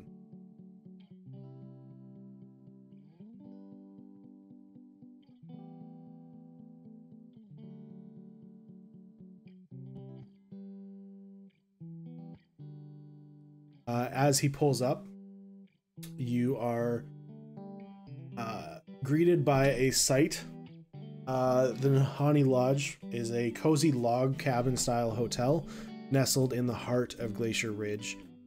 It has a warm, rustic exterior with a spacious veranda, and as you guys get out, you see a warm glow of soft lighting and a towering stone fireplace through the doors in the lobby. As you guys walk in, you see the rich wooden furnishings and cozy rooms that are in the place. The smell in the air kind of carries a comforting aroma of freshly baked bread and hearty meals, while you also have a hint of wood smoke from the fireplace, and it adds to that cozy ambiance of the place. It emanates a sense of serenity and tranquility, as well as the plush armchairs that are all around you are inviting you to sit and unwind. You kind of hear somebody in the corner playing on a grand piano, which basically just has a calming backdrop to the conversations of other people that are kind of talking around. It basically is just a feeling of refuge and camaraderie that is exuding from this place. Standing behind the counter, you see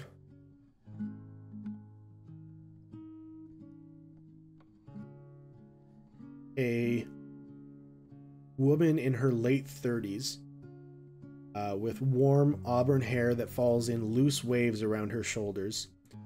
Her eyes are a deep shade of green, and she's wearing a welcoming smile. She's wearing practical, comfortable clothing, and she looks up at you as you walk towards her. She's like, "Oh, 1, 2, 3. There's 8 of you. I was expecting you. Tom, right?" He's like, "Yep, that's me. You have our rooms already?" "Yes, I do. I have 5 sets of keys here. Sorry, 6 sets of keys." And he's like, "All right, so a couple of us are going to be bunking together in the crew here. Wyatt, I know you requested your own room, so you get your own room." Thank you. "You're welcome. Just don't go wandering off like last time." Of course not. It was All right. irresponsible of me, and I won't do it again. Exactly. I learned my lesson. Good. She hands each of you keys, and she's like, "Now, if you need anything, my name's Evelyn, and I can help you with whatever you're looking for. Now, please be aware that the woods are a dangerous place, so if you're planning on going out, make sure you bring a buddy with you." Noted. Buddy system. As you head into the rooms, you see everything is very comfortable in here. You each have your own furnace that is like, you can feel the heat of the fire coming out of it, because that's what's heating the whole place basically. It's this wood burning stove that has pumped throughout the place.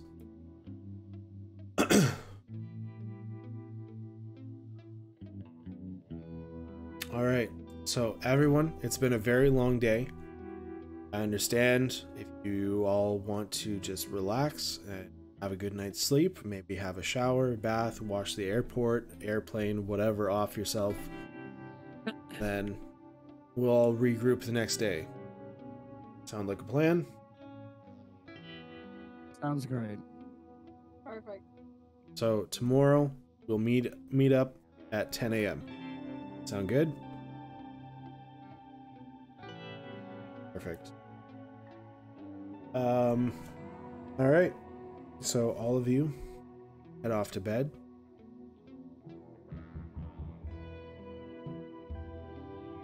I mean, that can be where we're gonna call it for the night. Can I make the first roll? What do you want to roll? I would like Sounds to good. roll for premonitions.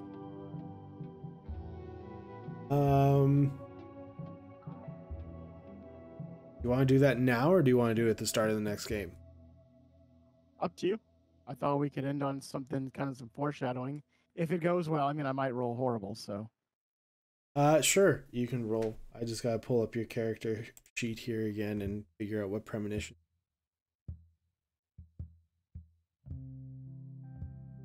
Oh, hey, what do you know? Bam. That is a 12. So, Ooh.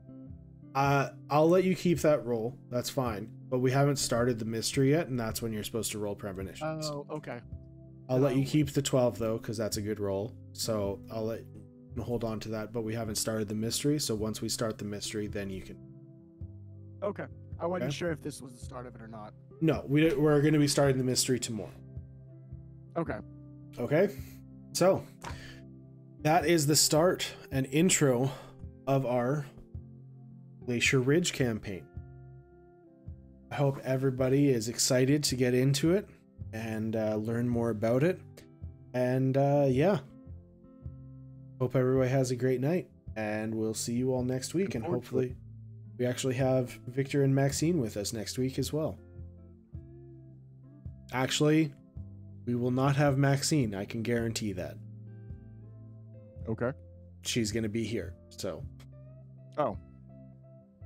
unless she's planning on joining me, which I doubt, but we'll see. That'd be cool. I don't have 2 sets of headphones. Maybe I'll tell her to bring her own. There you go. Anyway, so yeah, we will see you next week. Bye-bye. Good night. Bye, everybody.